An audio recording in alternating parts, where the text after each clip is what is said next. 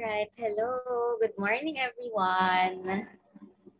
Um, may I um, ask if everyone's doing okay? If everyone's here, can you give me some reacts? Some hearts, some party emojis. All right. Thank you so much. Yes. Okay. Well, first and foremost, I'm Hilario, a faculty member of the Philippine Arts Program, and I will be your moderator and host for today's sessions.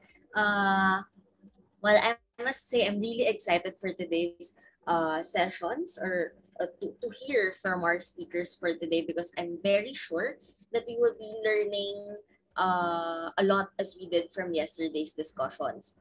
We learned so much about how people from all over the world celebrate festivals that center on endemic flowers. In a way, we can see that, or we can see and we can say that flowers have given us a way to connect and be connected with each other through these flowers. But for us to have a more detailed summary of yesterday's discussions, uh, well, first and foremost, I would like to open today's second day of our Flores de Mayo celebration or international conference. But first, again, I'd like to call on Ms. Jesseline Basco, one of our Phil Arts faculty, to give us a recap of yesterday's sessions. So we can have a more detailed summary. Ms. Jess? Hello, Rosie. Maraming salamat. And good morning, everyone. Let me present the synthesis of day one. So first and foremost, of course, Dr. Honey Libertine Achanzar-Labor welcomed the audience to the 2022 International Flores de Mayo Festival and Conference as the conference convener, providing an outline of the event schedule. And then Professor Alice Sadeva, the department chair of the Departments of Arts and Communication in CAS UP Manila, then introduced Chancellor Dr. Carmencita Padilla for the inspirational message. Chancellor Padilla highlighted the importance of the promotion, revitalization, and conservation of our heritage, even in the time of the pandemic. She acknowledged the UPM solidarity with the nation in commemorating the Flores de Mayo Festival, sending wishes for it to be matagumpay at mahalimuyak. For the first plenary, Floral Traditions in Manila, Assistant Professor Celia Bonilla, in her presentation on NILAD, provided a brief narration of the history of the city in relation to the flower or the plant, shedding a light on the existence of certain toponyms such as Maynila from Nilad and Quiapo from Quiapo, as well as several traditions like that of Pandan in the image of Nuestra Señora de Guia. Continuing from where Professor Bonilla left off, Marinel Completo, a student or a senior student of BA Philippine Arts, shared the Flores de Mayo in Ermita, Manila as an auto-ethnography. She focused on Bota Flores, a tradition done in honor of the feast of the Nuestra Señora de Guia, the oldest existing Marian image in the country. Sharing her own experience as Kapitana, she shared the tradition's history and practices. And then, Dr. Honey Libertine Achanzar-Labor presented Balik sang Kahalamanan and viewed flora as a ground in cultural heritage conservation. She shared the various initiatives and projects done by the Faura project alongside various organizations and agencies, such as Empowered Women, Empowered Ermita, where underserved women in a barangay in Ermita was taught how to crochet an endemic flower like Milad, both as an entertainment and also as a form of capacity building. Going international, the second plenary focused on world floral festivals. First, Cosette Griffin-Kramer shared the French Lily of the Valley festivities in France. She shared some details about the wildflower, its habitat, distribution, as well as how the flowers can be worked with. Though the festivities were canceled in the past 2 years due to the pandemic, it went virtual and elected all of the candidate queens in order to show solidarity. Meanwhile, from Turkey, Yavuz Selim Sirinoglu talked about the Turkish tulip called Lale, its history, methodologies, and associated symbolisms. He also talked about the Istanbul Tulip Festival and stressed how the climate change has affected the weather as well as the tulips in the recent years. The third presentation of this plenary focused on the other side of the globe in the United States, in Bernadette Escalona Cooper's presentation on the Rose Flower Festival. Here she highlighted how flowers can tell a narrative, which in this case is that of diversity. Last was Sushil Sriwastawa's presentation on Indian flower festivals, such as the Tulip Festival, the Rose Festival, the Flower Show, the Sara Flower Show, International Flower Festival, Cherry Blossom Festival, and Lalbag Flower Show. Present throughout this plenary is the sentiment and idea that flowers play a big role in the art and tradition of expression. Then in the afternoon, moderated by UP Manila's very own Dr. Rosario Rubite, the afternoon sessions featured scientist heroes of Philippine flora.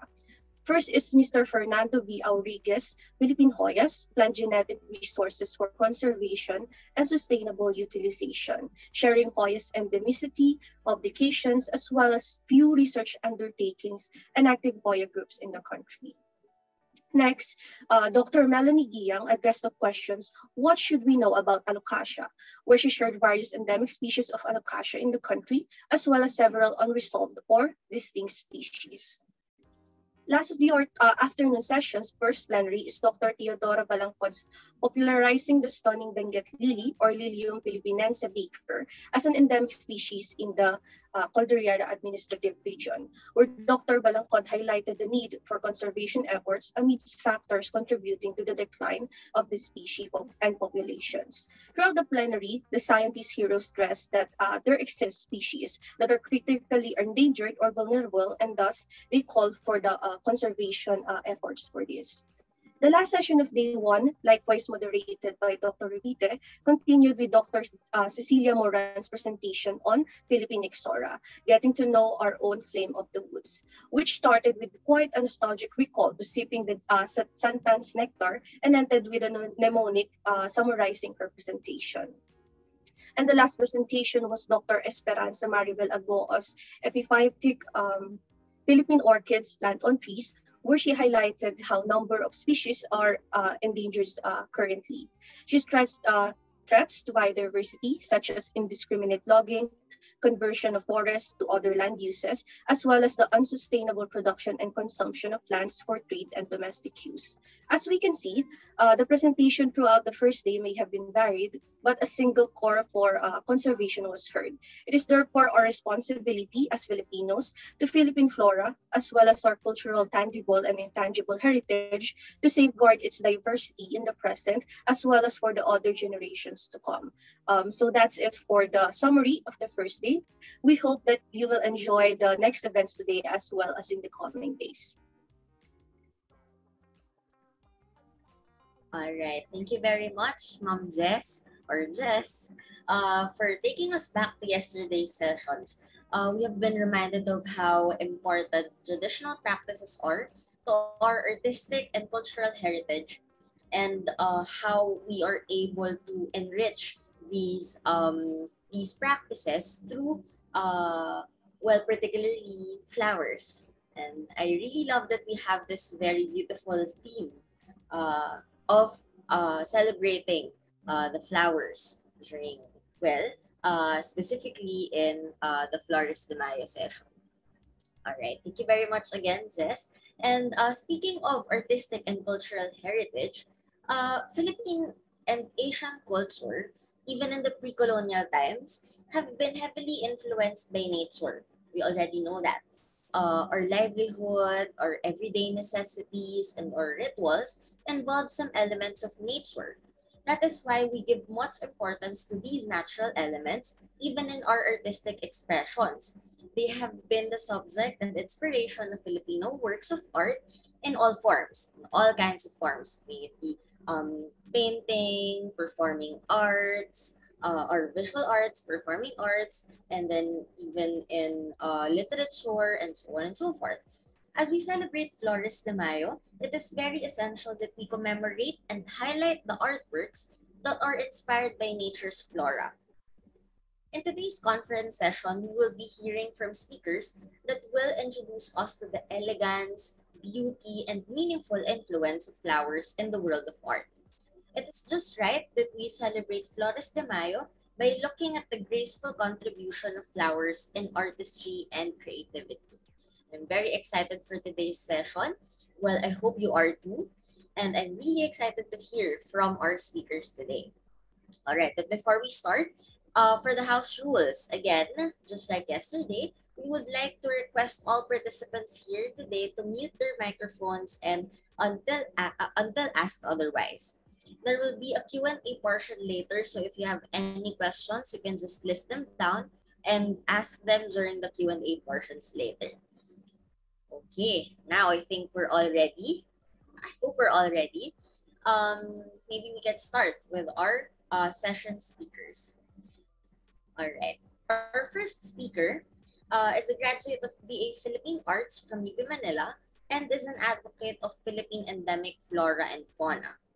She fell in love with Philippine endemic flora after she had an awakening that she had zero knowledge and about these beautiful species after she read an article about cherry blossom trees being planted in Benguet in 2015. She started her advocacy in 2016 through her Tayabak or the Jade Line and Suwiyasoy or Benguet Lily paintings.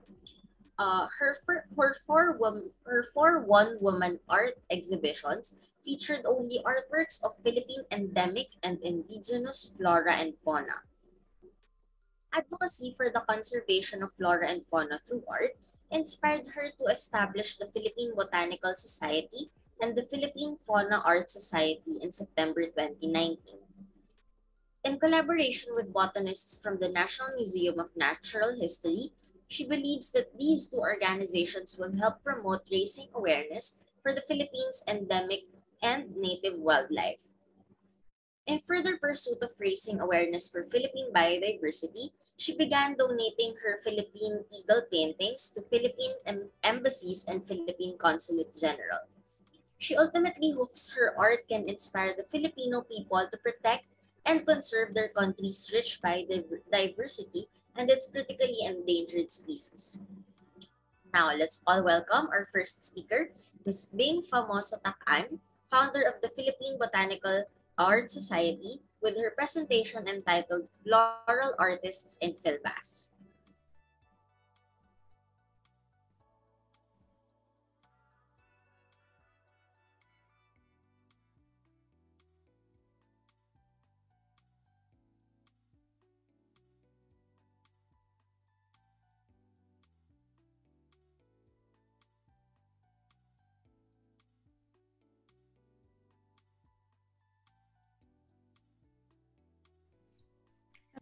Morning.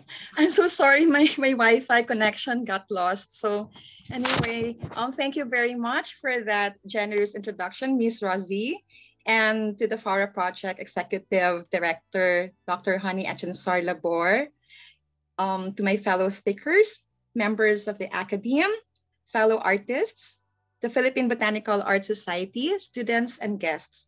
Magandang umaga po sa inyong lahat.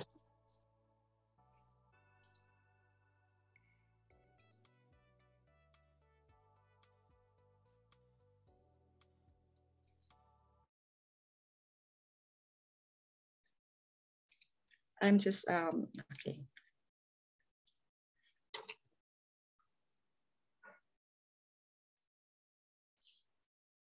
Let's wait for my PowerPoint presentation. It's taking so long. Oh my. Oh, there. Okay. Thank you. So anyway, I am Bing Famoso Takan, an advocate of Philippine endemic flora and fauna. And I am the founder of the two art societies, the Philippine Botanical Art Society and the Philippine Fauna Art Society. Okay. Before I proceed with my talk, I would like to thank the Faura Project for giving the Philippine Botanical Art Society an opportunity at this year's Flores de Mayo Festival and International Conference to promote our shared advocacy of showcasing the beauty of our native flora, creating awareness and making known its importance as a natural heritage strengthens our Filipino identity. I am very happy that I have been a part of the Faura Project for 5 years now. I was one of Dr. Honey's former students to join her at the very first Flores de Mayo Festival in 2018. I think because my presentation is about flora art, I think I have to send first my PowerPoint presentation to our admin because my Wi-Fi is very slow. All right, Ms. Bing will make sure to get a copy of your PowerPoint, so we will be flashing it for you. Okay, for a while.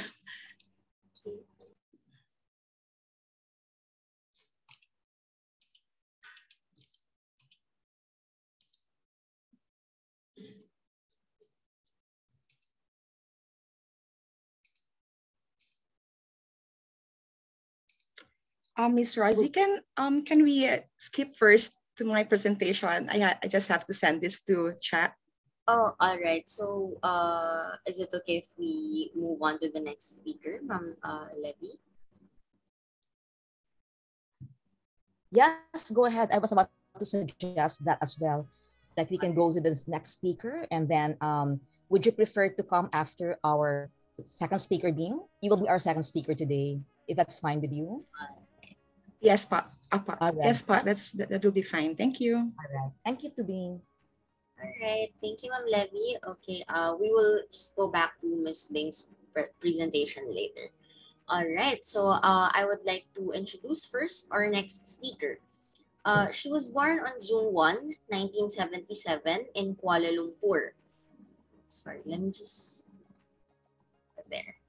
In Kuala Lumpur, she graduated from Sekeb Gombak Setia, Selangor, and from a science boarding school in Pahang State for her primary and secondary education, respectively. She did not have formal education in art, but her passion for it had always bloomed. She then continued her studies at the Faculty of Art and Design at the University Technology Mara. Her degree was in textile design, but her love and drawing and visual art made her fly to Tasmania, Australia for her master's degree in fine art and design. She is currently teaching foundation art in the same faculty. And as an alumna, giving back her knowledge and expertise is the best thing to portray appreciation to the faculty and the society. Somehow, being an artist has always been her dream. She is now active doing artworks and joining local and international exhibitions. She is a member of a few artist groups such as Perupa, Malaysian Art Society, Rona, Penang Art Society, and also she's taking membership at the National Art Gallery in Malaysia. She is also founder of Lakar Wanita, a women artist group. And apart from creating artworks, she is also a batik painter and has won a few batik competitions worth thousands of ringgit in Malaysia. For her, batik is a Malaysian art and craft that has to be cherished and preserved. She produces modern and contemporary batik and technical motifs. She puts her interest and character of women in visualizing artworks, and she talks about feminism and at the same time, enjoying animal characters through her own interpretation. Acrylic is her medium for her work, but recently she is more into drawing using charcoal and pencil. In the future, she aims to be a 3D drawing artist. And now to present her topic on endemic flowers and batik art, let's all listen to Ms. Zuriati Mohammed Shari or Zurin Shari.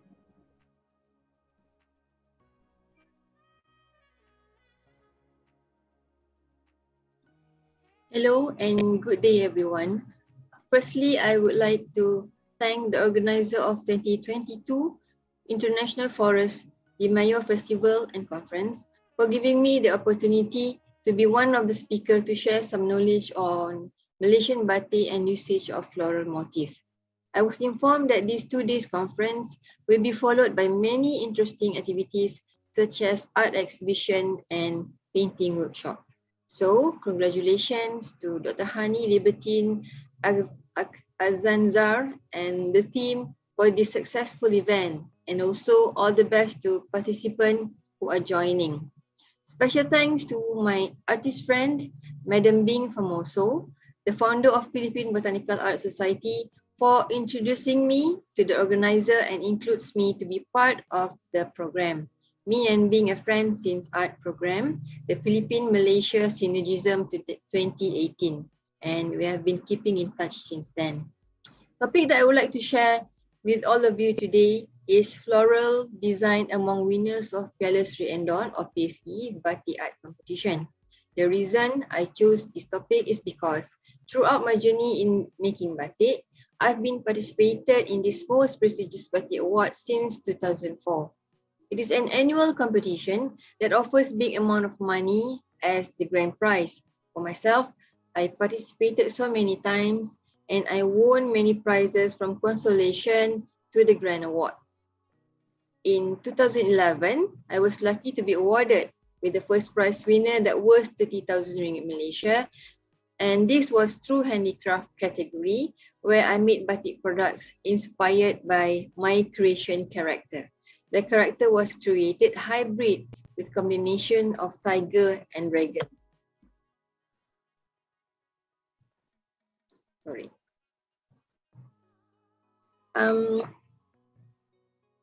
This was during the exhibition after the first prize giving ceremony at Kuala Lumpur Convention Center. So this was my photo taken together with my kids to celebrate my winning. And before that, let me explain what is batik. So batik is a traditional handcraft in Malaysia that is well known and appreciated by people from all walks of life. Malaysia has been a long history with the batik industry. Batik production grew from small-scale operation to a profitable cottage industry and national enterprise. Batik refers to decorative fabric with a variety of colors and patterns. The term batik comes from the Javanese word tik, which means to drip or write points. Batik is a word that means to draw, write, paint, or drip. A carved block, a screen, or a hand stroke can be used to create batik patterns.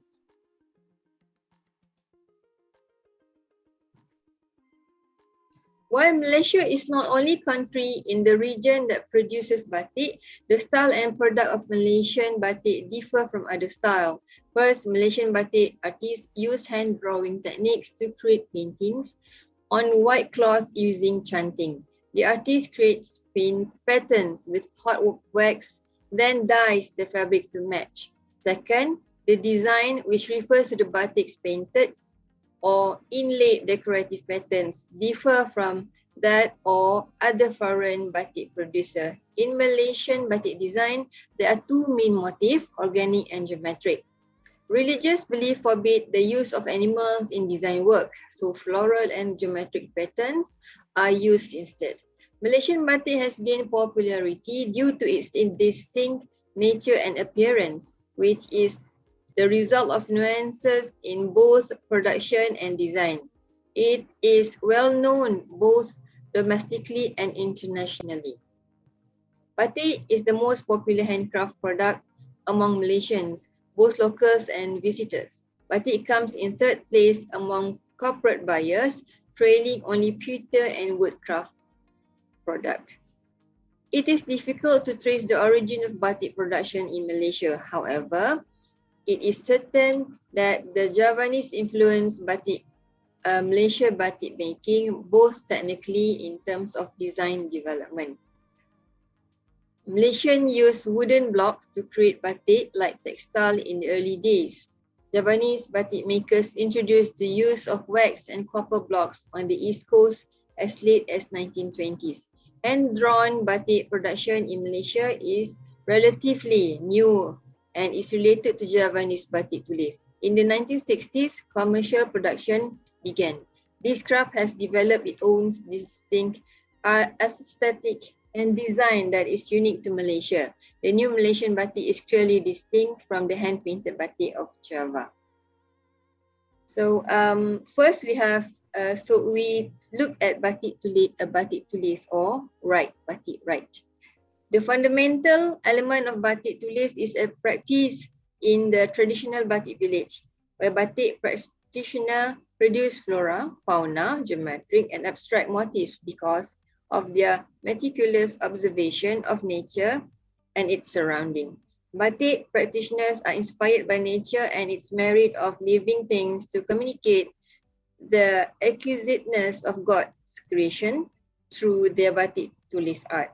The motifs are created on the fabric with hot liquid wax using a metal tool called chanting in hand-drawn batik. Artists use brushes to paint the colors within the wax outline when the wax outlines are completed. Brushes can be used to make shaded and multi-hue designs.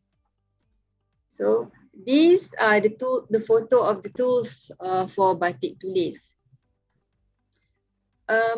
Another one is batik block. The block printing or block stamping is unique technique that existed in the early history of the Malay civilization.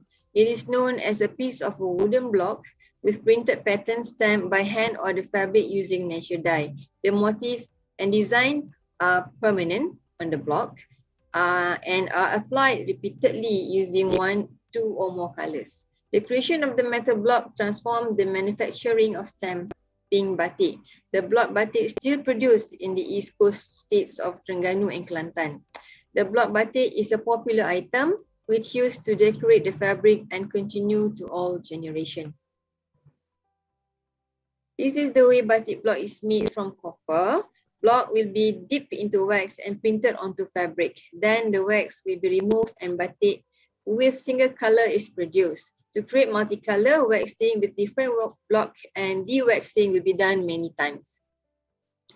On December 1st, 2021, the Prime Minister of Malaysia, Datuk Sri Ismail Sabri Yaakob, declared that December 3rd every year as a Malaysian Batik Day.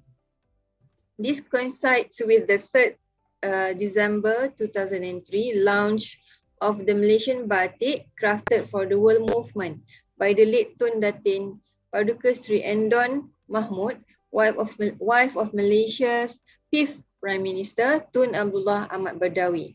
As part of the movement, the Palace Sri Endon Batik Design Competition is an annual event open to Malaysians. The competition that organized by Yayasan Budi Penyayang includes 3 categories: fashion, soft finishing, and handicraft. This research will look at the use of floral motif by competition winners beginning in 2003 until 2020. As what you can see on the slide is the trophy crafted from pewter with motif of hibiscus and traditional pucuk rebung. To enter this competition, participants must first submit idea and sketches on product together with batik sample. Judging session will be held by the appointed judges. Those who make through will have to submit for the second round. Normally 10 to 15 finalists for each category. At this point, all finalists will be presenting their product in a display or show for another judging criteria. This is an example of display for handcraft category, and participants are given a table and all display is curated according to own creativity. For information, this is my product design year 2014. The design is inspired from Malay folk song. I really like this design, but I wasn't lucky enough because this one is not even get a consolation. So this is example for display for soft finishing category. Participants are required to produce at least 5 bedding items and display in a hotel room. Before that, participants must get the right measurement in order to get everything fitted. For fashion category, participants must produce 4 outfits, and during judging, there will be fashion show conducted. Here are data that I have collected through website of Yayasan Budi Penyayang organizer. Batik the organizer of PhilBAS Rendon, Batik Guild magazine published by Yayasan Budi Penyayang and through own observation on floral design among winners of PhilBAS Rendon since 2004 until recent. So in 2003, for the second prize winner, Nazari Marus, this designer used orchid for the motif. In 2004, for soft finishing, first prize winner, the designer is Ridwan Bohari, and he used a motif of roses. In 2004, for soft finishing, third prize winner, the designer Nur Atika used orchid. So in 2004, Muhammad Azhar Samin, the designer for second prize winner, used hibiscus as motif. In 2005, again, orchid for the motif has been used by Ryan and awarded with first prize winner for fashion category. Still in 2005, hibiscus motif from Carl Eng won second prize for fashion category. And in 2010, for category soft furnishing, Muhammad Nazlan won second prize and he used fern as motif. Still in 2010, this designer, this team, Van team, won second prize for fashion category and they used senduduk or rhododendron as motif. In 2011, Muhammad Rafizi Shari won second prize winner for fashion category and he used Kamboja or frangipani. In 2014, for soft finishing, second prize winner, Muhammad Nazlan used orchid. 2015, Pang Pei and Afiq won third prize for fashion category and they used lily as motif. So on the other hand, floral motif is also popular among participants. Next slides are some examples on batik products that were designed based on floral motif. So these are examples from other participants or other finalists. Some uses still, I think, orchid and fern, and this one's orchid. This one is also orchid. So many new talents have been appointed to become well-known batik designers during the PhilBAS Rendon competition duration. Whether they are champion or finalists, the potential for the Malaysian batik sector to grow is vibrant. As the organizer, Yayasan Budi Penyayang provides them with numerous opportunities to further their careers. Some of the designers that have made a name themselves in the local batik business are listed below. Some of them use floral motif in their design, as can be seen in this show in this showing slides.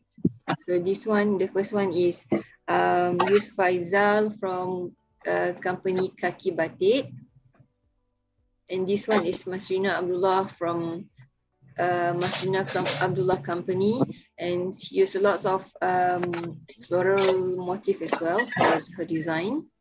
This one is Fern Chua from company Fern Chua. So Fern Chua uses almost all for her design with pastel colors and lots of floral motif as well.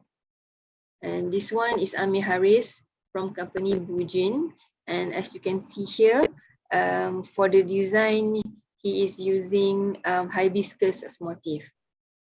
All right, and for the conclusion, based on the findings of the research, I discovered that just a few of PhilBAS Rendon competition winners incorporated floral motif into their design. Other motifs such as geometric, ethnic, and animal designs are used by the rest.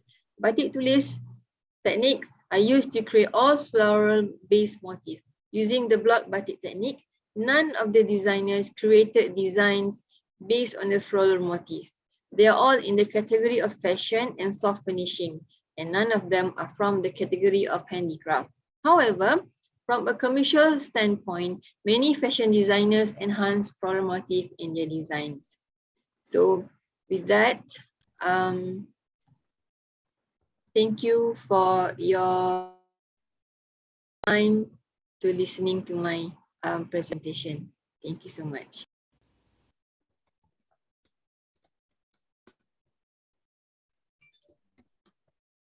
All right. So, well, thank you very much, Ms. Zurin Shari, for sharing with us the artistry of batik, or batik painting, and the influence of flowers as creative subject matter.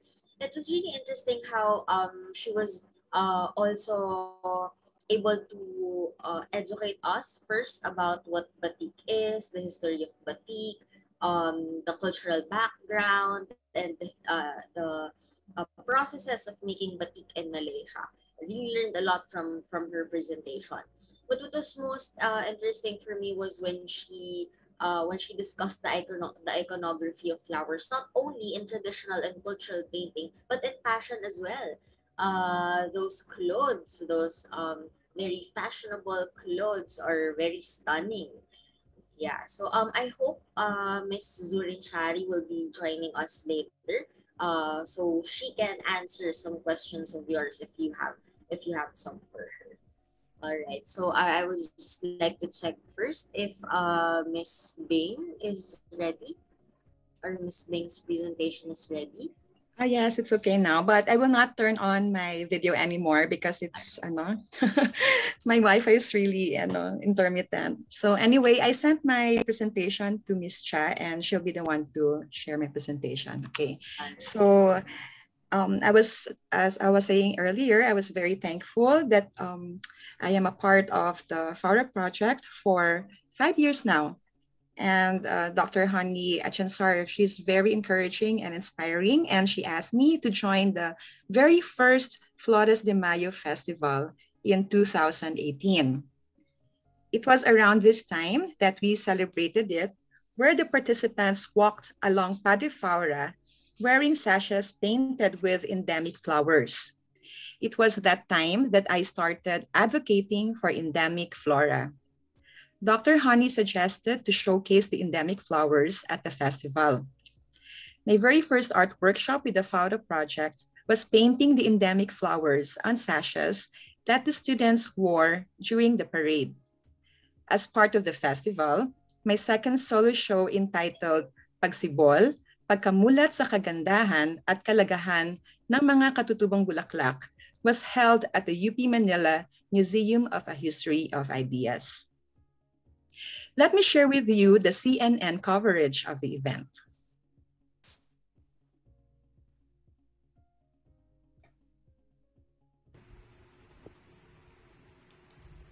This month, we celebrate one of the beauties of nature. Our Pauline Versosa tells us about one celebration for Flores de Mayo. To celebrate the merry month of flowers, students of UP Manila launched a special activity entitled the Faura Project. The project gives an interesting twist to the Flores de Mayo tradition by promoting the endemic flowers of the Philippines. Well, since Philippine art students kami, syempre gusto din namin na ma-feature yung mismong flowers ng Philippines para mas ma-appreciate ng mga tao yung mismong flowers natin, mas makapag-raise ng awareness. Students paraded along Padre Faura Street in Manila on Thursday morning wearing sashes hand-painted with the Philippine endemic flowers such as the Doña Aurora, Waling-Waling, and Kapa-Kapa. The parade ended with a special exhibit entitled Pagsibol at the Museum of History of Ideas. Artist and endemic flora advocate Bing Pomoso shares that her inspiration is rooted on her desire to shed light on the neglected culture. I specifically planned to paint them so that to create awareness also how to conserve and preserve them. Because it's really hard if these flowers die. No, it's part of our natural heritage and our cultural heritage, and it speaks about us as Filipinos. So it's about high time to show the world what is truly Filipino through our endemic flora. Project Faura doesn't just aim to shed light on the country's unique flowers, it also seeks to make Padre Faura Street a center of heritage and art in the city. Project convener and Professor Dr. Labor says this was a great learning experience for her and her students, and hopes the Filipino community will study more about the Philippines' endemic flora, especially during Flores de Mayo. They'll be here until Saturday, no? So it's kind of extended. So the week is kind of extended till Saturday, and we were informed that there will also be another workshop which will be open to the public this time. So you are all invited to also join the exhibit. Pauline Verzosa, CNN Philippines. During my talk at the exhibit opening, I excitedly shared my idea of putting up a botanical art society that will paint only native flora. Even if I want to, I will never be able to paint the more than 10,000 native flora species. Sharing the advocacy with a community of artists will accomplish the job. My advocacy started after reading a Facebook post about the cherry blossom tree planting in Benguet province. I felt sad after learning that the local government planned to launch a cherry blossom festival. Why should the attention be given to an exotic flower?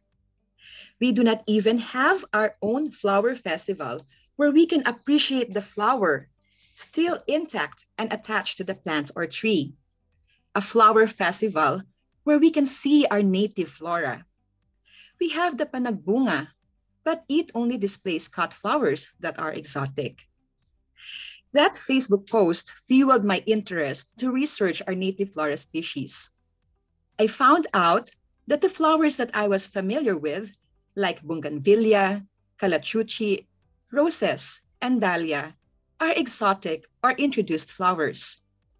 I vowed to myself that I will only paint endemic flora. I believe that if I paint them on big canvases, viewers will be interested to learn more about them. My solo shows, all 4 of them, featured native flora. That second solo exhibition at the UP Manila of a Museum of a History of the Diaz was instrumental to the creation of PhilBAS. It was a very exciting journey that started with a visit to the Botany Division of the National Museum of Natural History in May 2018.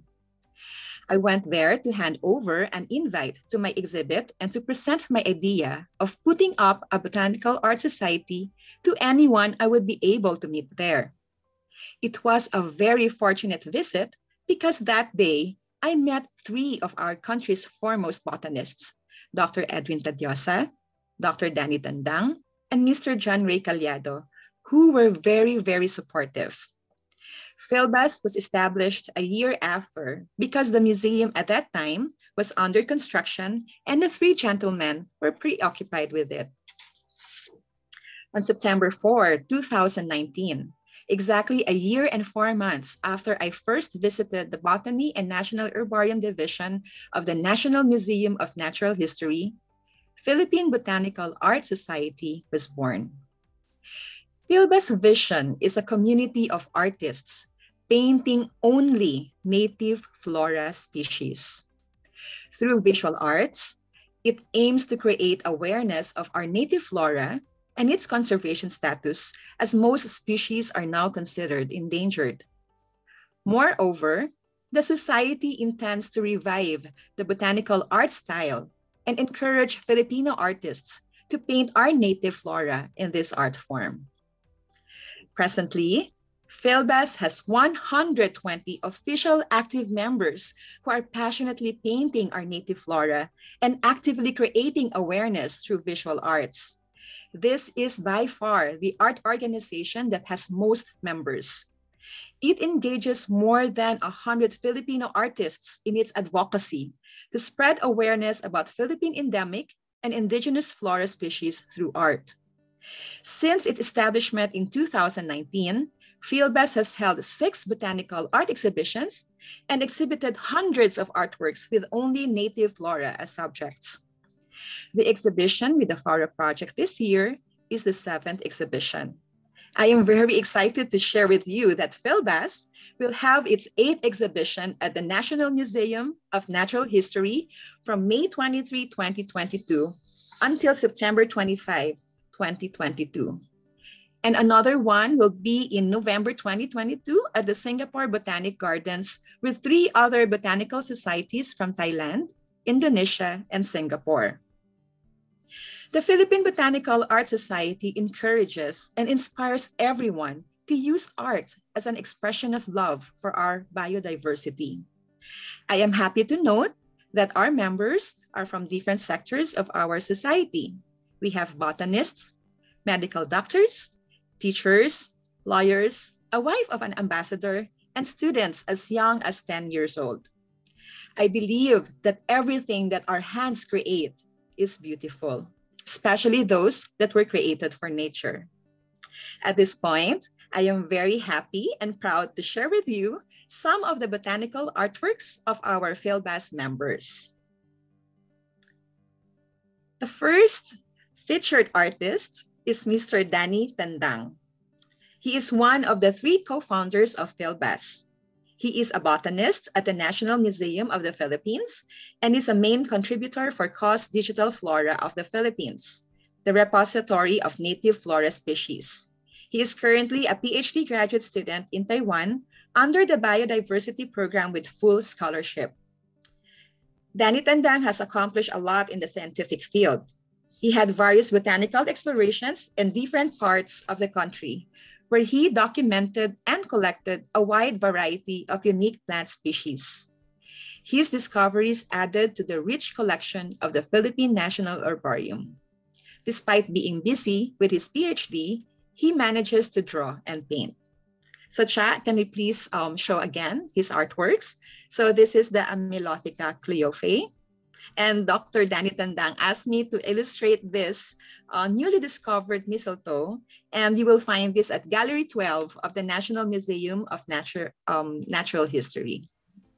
Second one is the Rafflesia speciosa. And the last one is a scientific illustration of the begonia. So just imagine how Sir Danny, despite his being busy, was able to come up with these beautiful artworks and beautifully and scientifically correct artworks of these different species. So we go next to the second featured artist. Mr. John Ray C. Caliado is one of the 3 co-founders of PhilBAS. He is a botanist, museum researcher from Botany and the National Herbarium Division of the National Museum of the Philippines. He earned his Bachelor of Science in Forestry, magna cum laude, from the College of Agriculture and Forestry, West Visayas State University. He has delivered various lectures and workshops about plant taxonomy, herbarium techniques, conservation, and botanical art. He has published various papers on new species of plants from the Philippines and a field guidebook about ferns of Chiang Mai, Thailand. His research interests are pteridophytes, those are ferns and lycophytes, various flowering plants, and gymnosperms. During his free time, he enjoys drawing flora and fauna. He is also active in sports like badminton, dragon boat, and trail running. He documented Philippine flora species while taking part in the 50 to 100K trail running in the Cordilleras. So let's take a look at Mr. Caliado's artworks. This is the Nepenthes. These are the Nepenthes of the Philippines. So you will see there different species under this genus. Next one, we have the Rafflesia leonardi. And this is also part of the exhibit at the National Museum of Natural History. And you can find this at Gallery 12. And the last artwork is a forest stratification in lowland dipterocarp forest. Our third featured artist is Carla Sahona. Isa Domingo, sorry. Isa Domingo is an artist illustrator from the Zoology Division of the National Museum of Natural History. She is a cum laude graduate of Bachelor of Fine Arts, major in painting from the University of Santo Tomas. Her illustrations and photographs have been published in scientific journals such as the National Museum of the Philippines, Journal of Natural History, Philippine Journal of Science, and Zoo Taxa. She has also delivered several talks on merging art with science at numerous conferences. Being a scientific illustrator, she also led lecture workshops at the National Museum of the Philippines, Lopez Museum and Library, University of Santo Tomas, Pampanga, Pampanga State Agricultural University, and the University of the Philippines, Diliman. She is also the lead artist in the reconstructive painting of Lolong, the world's largest crocodile in captivity, which is now on display at our very own National Museum of Natural History. Let's take a look at Isa Domingo's artworks. So this is the Begonia meretii. So as you can see, she's very, she really has to show the scientific parts or the feature of the flower, because botanical artworks, they have to be the real image of the art of the species. Let's go to the next artwork. So this is the Alpinia glabrescens. All of these artworks that we're showing to you now were part of the different exhibitions of the Philippine Botanical Art Society. And this can be found also in our website, thephilippineflora.org. And let's go to the third artwork. And this is the Papheo pedellum cellulare.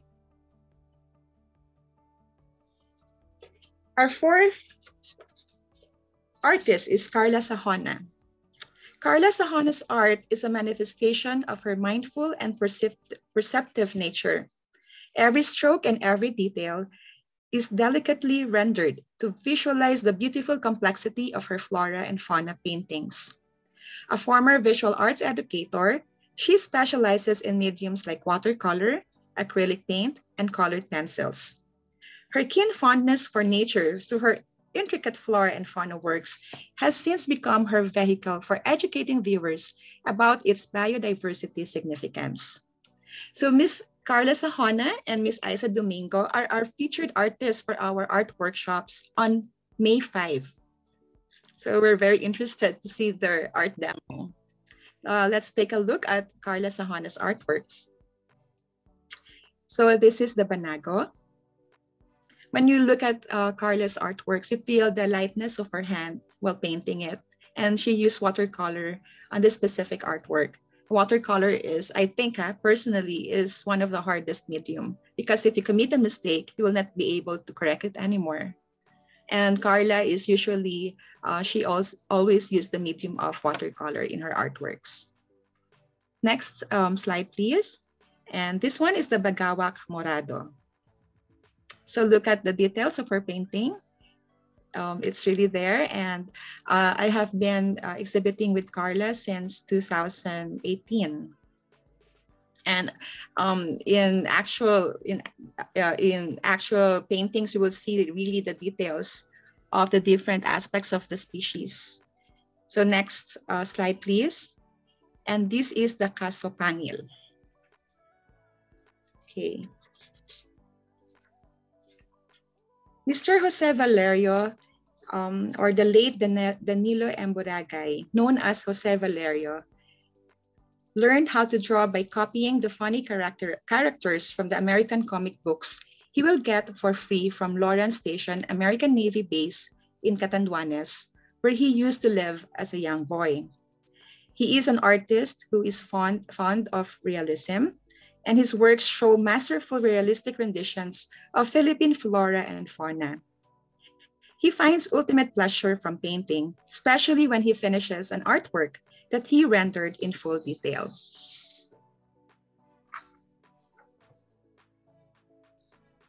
Okay, let's see the artworks of Sir Jose. So this is the Strongelodon Juan Gonzalesi. It was named after Sir JC, one of the former curators of UPLB Museum of Natural History. Second slide, please. And this is the famous Medinilla magnifica. Sir Joey, or Sir Jose Valerio, when he was still alive, he will be posting his paintings on different social accounts of Facebook. And he will also upload it on YouTube, and he teaches for free. I had the chance of having a lesson from him via a video call, but we're very sad that he passed away due to COVID last year. Last artwork.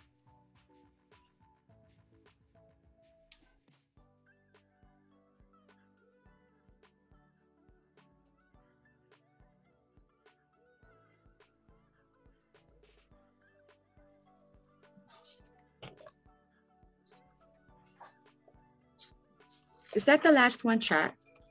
Oh, anyway, I guess because when I was sending the email to chat, my Wi-Fi is really slow. But then even without the pictures, I will mention our last artist. He is Larry Janko, and he was exposed to arts even when he was a child. He grew up and was schooled at Angono, where love for the arts is very alive. He pursued biology in college at the Polytechnic University of the Philippines because of his love for animals and nature.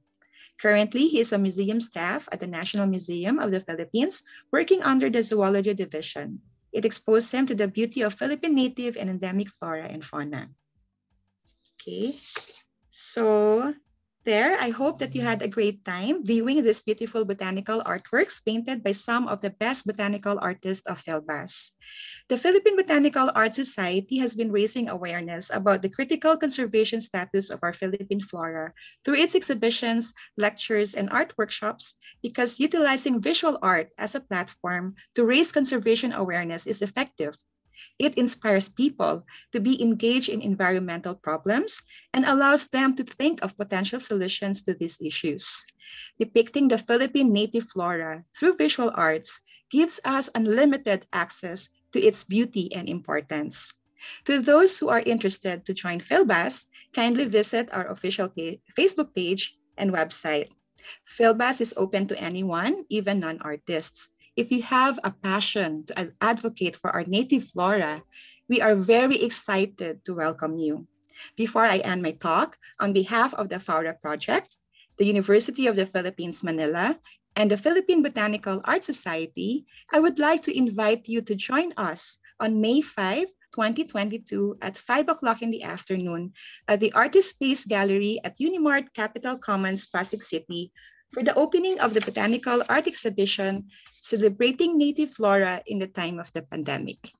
Thank you very much for your attention and for this opportunity to share with you the advocacy of PhilBAS and the beautiful botanical artworks of our members. Muli po, magandang umaga sa inyong lahat. Ang lahat ng ito ay para sa kalikasan. All right. Thank you very much, Miss Bing, for that very inspiring and wonderful presentation about PhilBAS. So first, I'd like to thank you again for introducing to us the inspiring advocacies and activities of PhilBAS. It's very evident how Ms. Bing's and the PhilBAS artists' works are not only masterpieces, no, and works of art, but also sources of rich information and awareness on our endemic flora in the Philippines. It's really interesting that some of the works highlight not only the physical features or the physical features of these flowers, but also the scientific deconstruction of the flowers' parts, as some of the artists would illustrate. You really get to learn while you're enjoying the view of these paintings. You get to learn a lot about the inner workings of these flowers.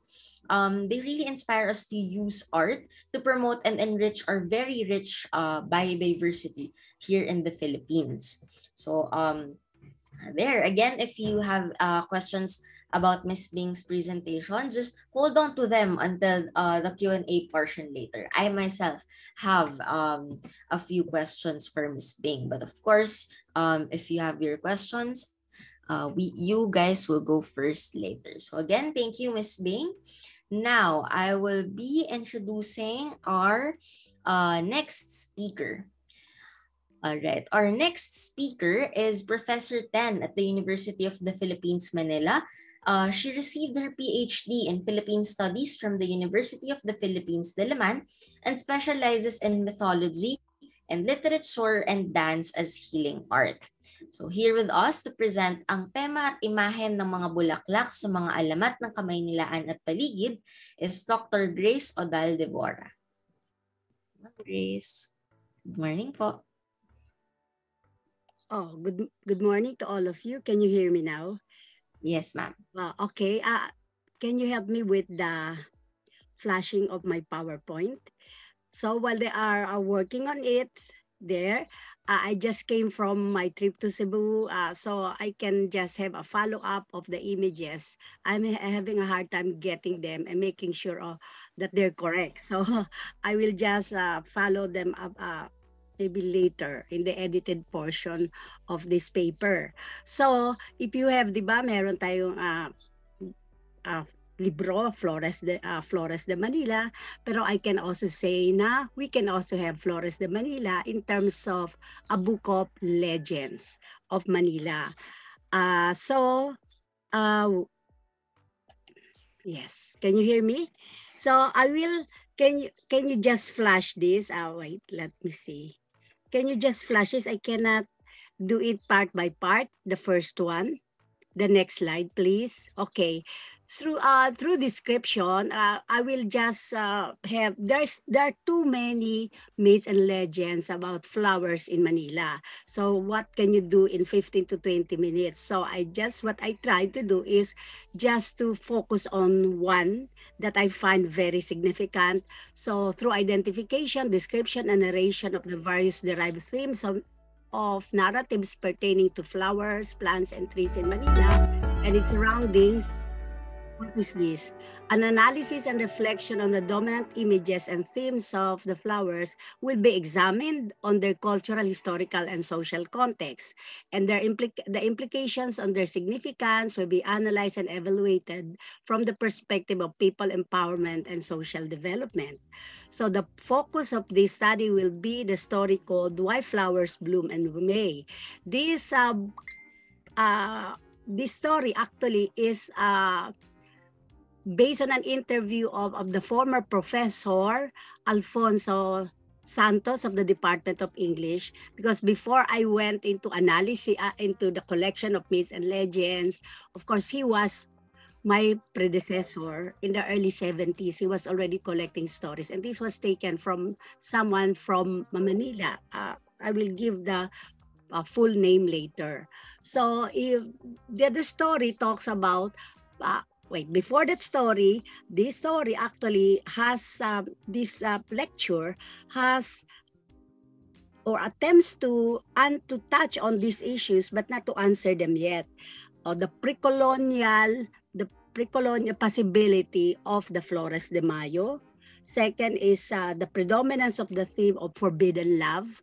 There's always, in most of the stories, there is this idea of forbidden love. And third, there is the attempt to really understand what the flower of Manila is. What is that flower? No, are they referring to a single flower, or are they, or they're focusing on the flower or the leaves or whatever? So I consciously did that. And then, of course, okay, let me now focus on the story. Bakit mabulaklak ang buwan ng Mayo? That was just put on there because the story didn't have a title, of course, but that is the gist, no? And apparently, it seems to be pre-colonial because if I read the story, here it is. Here is the Tagalog version. There is, you can see the main images there or features. Ugali na ni Dana ang maligo sa malamig na tubig ng Ilog Pasig tuwing magbubukang liwayway. Umaawit-awit pa siya kung kinukuskus ang kanyang katawan ng pinipit na balat ng kahoy na noong panahong iyon ay ginagamit na gugo. Kung siya'y umahon ay lumilitaw na ang haring araw sa tuktok ng kabundukan. Uupo siya sa pangpang ng ilog at aayusin niya ang suklay na gawa sa sungay sa kalabaw, ang kanyang mahaba at maitim na buhok. Tutuhog-tuhugin niya ang mapuputit, mababangong bulaklak ng sampagita at ipapalamutin niya sa kanyang ulo at liig ang kwintas na bulaklak. Naging panata Panatanan ni Dana ang pag-aalay ng sariwang bulaklak sa isang malapad na batong buhay na kanilang pinag-uukulan ng panalangin kay Bathala. Yaon ay isang ugaling minanapan niya sa ninuno ni Maginoo ang mahalikang ama ni Dana, kaya lahat ng masasakupan ni Maginoo ay nagbibigay galang sa malapad na batong itong tuwing napaparaan sa dakong yaon. Alam niyo na yung kaya tinawag yung barangay malapad na bato dati yung lugar na ito.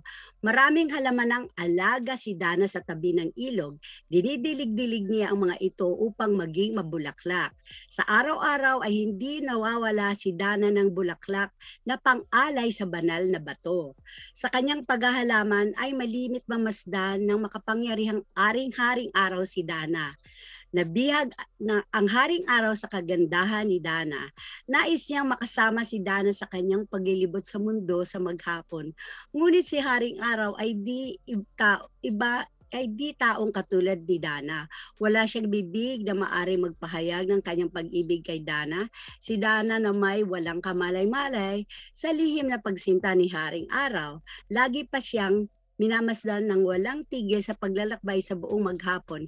Hindi siya natatakot sa matinding init ng araw. So, portion lang yon ng kwento na yon. So, pero dinadalaw siya nung haring araw na to na hindi niya alam. So, habang natutulog siya, nag-aabang kasi siya nung pagbaba ng araw. So, tagabantay siya ng pagsikat ng araw at pagbaba ng araw at ito ay kanyang panata na. So isang magdadapit hapon na nakatulog siya at bago bumaba ang araw ay gusto siyang itaas dalhin ni haring araw, pero dahil naman paano naman daw naisip niya paano siya mabubuhay, iba ang kanilang mundo, so iniwan na lang niya. Kaya lang pagkaraan ng ilang buwan ay lumaki ang kanyang tiyan.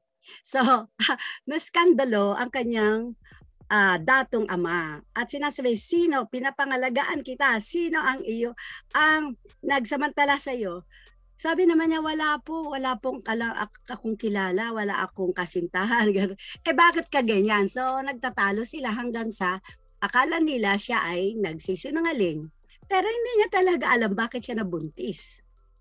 Yan, pagkatapos pinalayo siya ng kanyang ama at doon niya na isinilang sa pampang ng ilog na noon ay masukal pa. Ay, wala pa colonial days pa to. So yung panahon na yun na hindi pa ganito ang itsura ng ilog Pasig. So doon siya nagluwal na tinawag niya ng babaeng si Bituin. Pero tinulungan din siya ng mahiwagang kapangyarihan ng kanyang tagapag-ibig.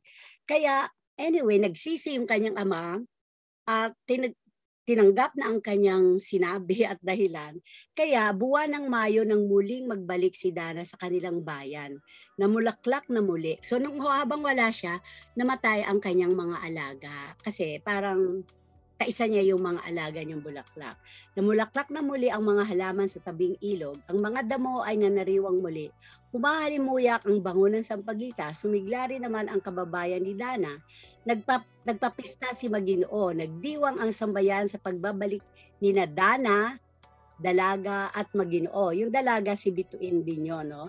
At yung Maginoo, yung kanyang ama. Nagpasalamat sila kay Bathala. At sa gayon muli, ang buwan ng Mayo ay buwan ng bulaklak. At sa panahon ng mga Kastila ay naging alay sa mahal na Birhen.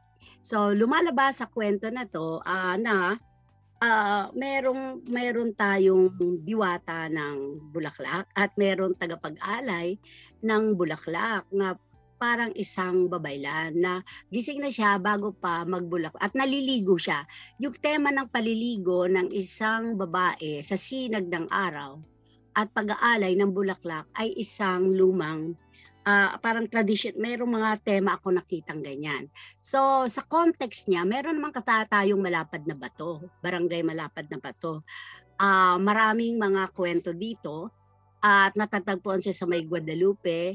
Binabanggit ng Jose Rizal ang malapad na bato bilang isang holy place. Tapos may cave malapit doon, the cave of Doña Jeronima. merong reference sa Haring Araw na parang merong reference sa isang ancient sun cult or reverence. Makikita nyo rin na ang Panginoon ng mga pinuno ng Pandakan noon o Santa Ana ay si Lady Buwan at siya si Haring Araw. Ba't nagkaganito? At yung idea ng taking a bath facing the sun. Tapos ang Holy Confluence, bakit nagkaganito ito na? Anyway, ng Holy Confluence ng Marikina River, Bangbang River at Napindan River, yun na yun, may confluence siya. Ngayon ay, ano na ba yun? Parang may isang station doon, floodway station, na ang sabi ng iba, may malapad na bato yung area na yon. Kaya lang tinayo na yung floodway station sa gitnang ng tatlong ilog Pateros, tapos yung isa papuntang Napindan, isa papuntang yung Bambang River na continuation ng Pasig River. So the next please. The next. So may context din ng may mga flower offerings talaga sa isang banal na Rock of Bathala na merong historical reference niya ng isang si Chirino eh. So mayroong idea din ng sacred union of sun, moon, and star kasi yung Haring Araw, tapos yung usually yung babaeng ang buwan, tapos bituin yung mga anak, dito dalaga, the dedication of May to flowers. So para tayong mayroong Greek counterpart, counterpart dito na mayroong diwata, parang ang nagsisilbing diwata ng mga bulaklak dito ay yung si Dana. Okay, next please. So ito pala yung sinasabi ko sa iyo. I will do it drawing ng isang informant ito kung saan yung malapad na bato, tapos ano yung kuweba. I will just fix that later. So ito yung next pre-colonial connection to sun. May may element ito ng pre-colonial sun offering. Okay, na may connected with the rock, with the malapad na bato. Offered to the flowers. And let's go to the next slide please. May mga archetypal symbols ito na yung sinasabi nilang Bathala sa kwento ay in reference to the rock. Pero meron din naman ngayon na sinasabing mga buwayang bato. So maraming kwento tungkol sa buwayang bato. And then yung kwento rin ng may magising irog na isang banyaga at isang Pilipina na magsing irog, kundi nakakita ng isang mahiwagang bulaklak ang babae, inabot niya yun pero gumiwang ang kanilang bangka, nahulog sa bangka ang babae dahil sa bulaklak na mahiwagang bulaklak na inaabot niya at nahulog silang dalawa, namatay sila, and that is the story of the lost lovers being one with the lost flowers, no? Anyway, next please. Mamaya itatayin ko sila lahat yan. Ito yung historical link na binabanggit ni Father Chirino tungkol sa mga stones, no? What more did they adore? The very stones, 1604 ito, cliffs and reefs, the headlands of the shores of the sea or the rivers. And ipapalilabas ko to para makita ko. And placing the when they pass by, they made some offerings when they pass by this, going to the stone or rock and placing the offering upon it. I saw many times in the river of Manila a rock which for so many years was an idol. So sa tingin niya ng mga Kastila, idol yan, of that wretched people. This scandal which occasioned great evils lasted until the fathers of St. Augustine, who dwell nearby with holy zeal, broke it to pieces and erected in its place a cross. So, gano'n nila nawala, parang napatay ang isang kwento from the demonized rock, malapad na bato. Okay, so next link please. The offering passage, ito yung isang rendition sa Tagalog naman, sa English naman. It was the beautiful Dana's custom to bathe daily at dawn in the waters of the Pasig as she rubbed her her light, shapely body with crushed, sweet-smelling bark, her lively silver voice could be heard, warbling a dulcet melody. Parang ito yung mutya ng Pasig na kumakanta. No? Parang gano'n na umaawit. The theme of the singing lady, she would emerge from her bath at the moment of the sun's crimson rays beginning to appear upon the summit of the distant mountains. After running Dana would proceed to gather a handful of fragrant and exquisite flowers growing on the river bank, and then gather them into a garland which she wore around her head and neck. And then she would offer it to the next slide, please. Next slide, please.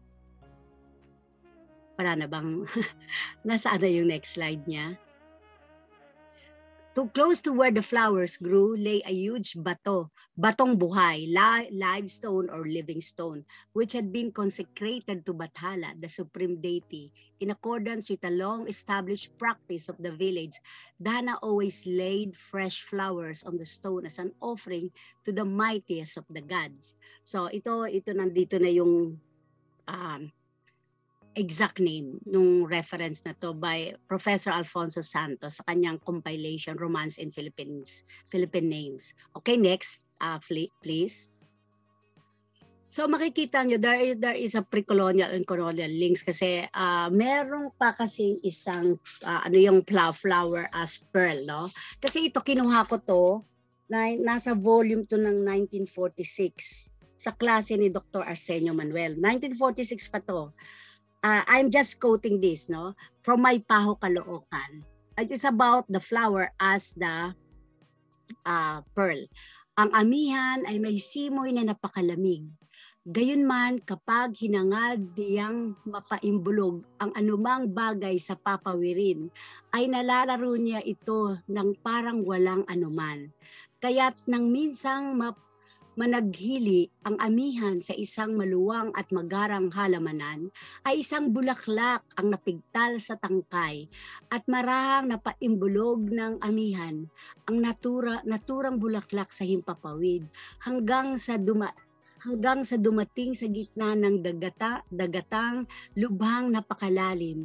Pagsabit sa dagat na naturan ay biglang binitawan ng amihan ang dalang bulaklak hanggang sa ito'y nalaglag sa tubig at laruin ang kanyang mumunting alon.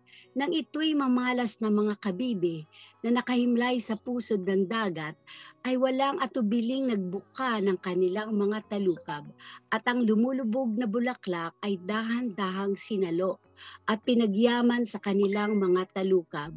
Mula noon, ang kabibay nagkaperlas na marikit na ang naging himlayan ay pusod ng karagatan at ang mga perlas na ito ay naging hiyas at napabantog sa kapuluan hanggang sa iba't ibang panig ng daigdig. 1946 ni kwento ni Ernesta Lopez ng May Paho, Bulacan, no?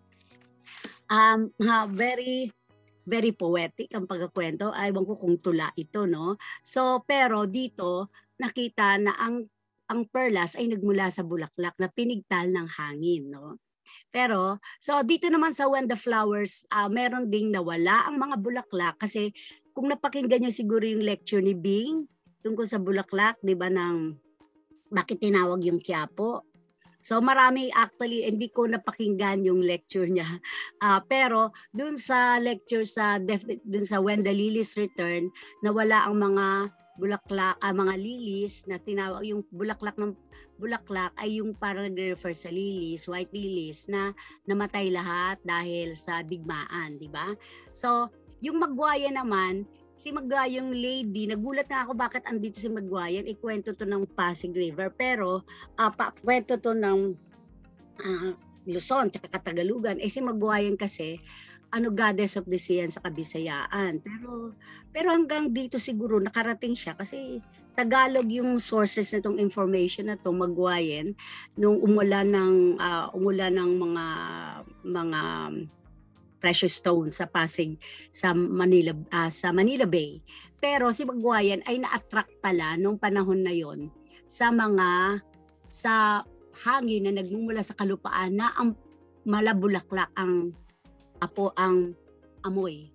malabulaklak, gano'n. So, si Jose Rizal sa tabi ng Excuse me, Ma'am Grace. Sorry to interrupt po. You've used 20 minutes po. Siguro okay. we So, ito have na. like So, 1 ito minute. na yung application. So, tabi ng Pasig, nagre-refer si Jose Rizal sa Bulaklak din. Flores de Mayo. Tapos nagkapunta na tayo sa Flores de Mayo. Ito na yung colonial flower offering by girls. Ang Pedro de Makati, may sayo sila sa Feast of Our Lady of the Rose Pink. O sige, next. Yan na yung conclusion na yan. Next is, susunod dito. Babasahin ko na lang. So, the dance and the song of the lady, lampas na yan. Kasi yan na yung description lang ng song na so quoted from an interview. Okay.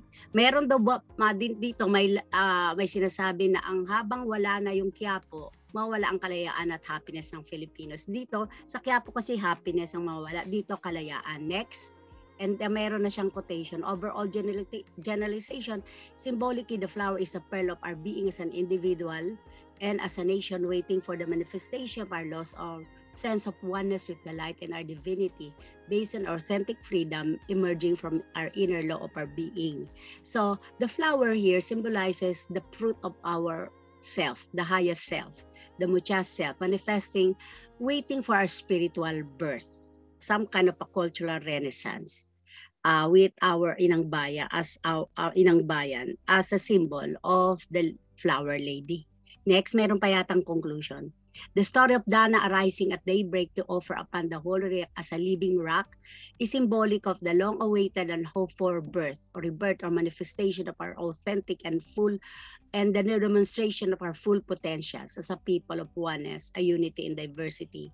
The Inang Bayan is our true self and the flower is the image of our pearl of divinity within and our Rosa Malaya, which is the title of one of the stories I could have shared to you, but for lack of time, ganun lang. I just concentrated on one. Thank you. All right. Thank you very much, Ma'am Grace, for enlightening us on the relevance of flowers, not only in our environment, but also in local folklore. Just like what I said earlier, Philippine culture has been very influenced by nature. Through the story we heard from Ma'am Grace, we can see that even in our folk literature, natural elements have been influential to major events in people's lives. In a way, we can see that the flower has been used to symbolize the femininity of our main character. She was able to the story was able to represent her as a flower in a way. We even use these elements, particularly flowers, as offerings to the divine. It's very interesting. But first, I would like to thank our speakers for their very educational and engaging talks. But meanwhile, the floor is now open for questions. Feel free to send in your questions through the Zoom chat. This is our Q&A portion. I hope you have some questions ready for our speakers, because they are very much ready to answer questions. However, I think Miss Zurin Shari is not here with us because she's celebrating Eid al-Fitr. So yeah, she got caught up in the celebration, so she won't be able to answer your questions today. But I think you can still send in your questions to us maybe, and then we can just ask or send your questions to Miss Shari. But we have Miss Bing Famoso Takan and Dr. Grace Odaldevora here to answer your questions. Maybe to keep the ball rolling, or just to start, no, baka you guys are shy, or you need a little nudge to formulate your questions. Maybe I can go first. Okay. My first question is for Miss Bing. Hi, Miss Yes, Bing. ma'am. Hello po. I will not turn on my video anymore, okay? Okay. Well, I'm really curious because actually my first question earlier was if you're open, how our participants or even everyone who will be watching this conference video to know how we can apply for membership. But you already covered that earlier, so I'm really happy to know that. But now my question will be, will PhilBAS be venturing into other art forms apart from painting, like music, performing arts, or like Mom Grace's presentation, literature, maybe for poetry and prose? I don't know. I really want to know if PhilBAS will not, because I noticed that the exhibits that PhilBAS mounts are all paintings, and they're really wonderful. And I think the members are also visual artists. But I would like to know if you will be open to venturing to other art forms as well. Yeah, that's a very nice question, Miss Rozhie. But then, of course, the main art form that we are promoting is botanical art. So actually, those different activities can be, I think, if ever we have exhibits or activities, we can, just consolidate all these activities. No, we can't, kasi yung music. Siguro pag may mga isang malaking event, like we're planning to have, kasi Philippine Botanical Art Society its inception was only in 2019. And we are still, moving forward, but then pandemic came. So we still don't have an executive committee. And then we just, relying on volunteers. But then those ideas are okay. But right now, our main focus is on botanical art. But then, syempre, there are also other graphic artists who are asking us if they can also submit digitally painted na artworks. Siguro in the future, we will be open to those kinds of activities po. All right. Thank you very much, Miss Bing. Actually, you also mentioned the what's that, graphic design, because I was thinking maybe a lot of your artists are focusing on traditional art or traditional painting, but since you mentioned graphic design or graphic art, graphic visual Painting, art, yes. yeah, graphic painting, yes, I guess that's yeah. But we are open also. They can also submit their graphic artworks to our Facebook pages, and then we also encourage them to do sculpture. But at this point, we are still just promoting botanical art. And then weekend 1 weekend ago, we had our first tree walk. And then we also had an on-the-spot painting in Taytay Rizal. So I think that's another activity that will be very promising for PhilBAS members. Mm-hmm. All right. Thank you very much, Miss Bing, for answering that question. Well, I was really in awe of PhilBAS's advocacy, because I've been aware of it before, because you have been a very active a member of Faura project. But there, I really learned a lot today. Okay. Thank you, Miss Bing, for your answer. Now You're welcome. Okay, thank you po. I have a question in the chat box. For Ma'am Grace. Hi, Ma'am Grace. I hope you're still here. Yes. Our question from Jess is, can she recommend books where the stories she shared can be accessed? Some of these are found in the usual books that you can buy from National. But unfortunately, they don't indicate their sources. Yun ang problema. Parang hindi academic based. So, kasi iba halungkatin mo talaga sa mga manuscripts. Pero, for instance, what I mentioned about the romance in Philippine names, that's a good book. I mean, because the sources are indicated. They were really interviewed by, that's one. You can start with that. And of course, Professor Damiana Eugenio, she has books, or a series of books on Philippine mythology, myths, legends, epics.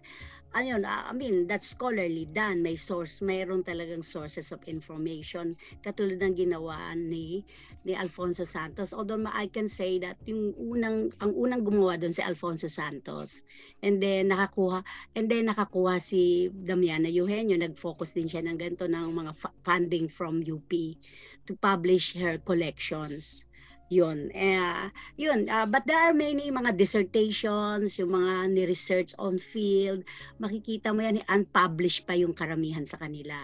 At mayroong Pasig Papers collection si Arsenio Manuel na yun ang madalas na ginagamit ko kasi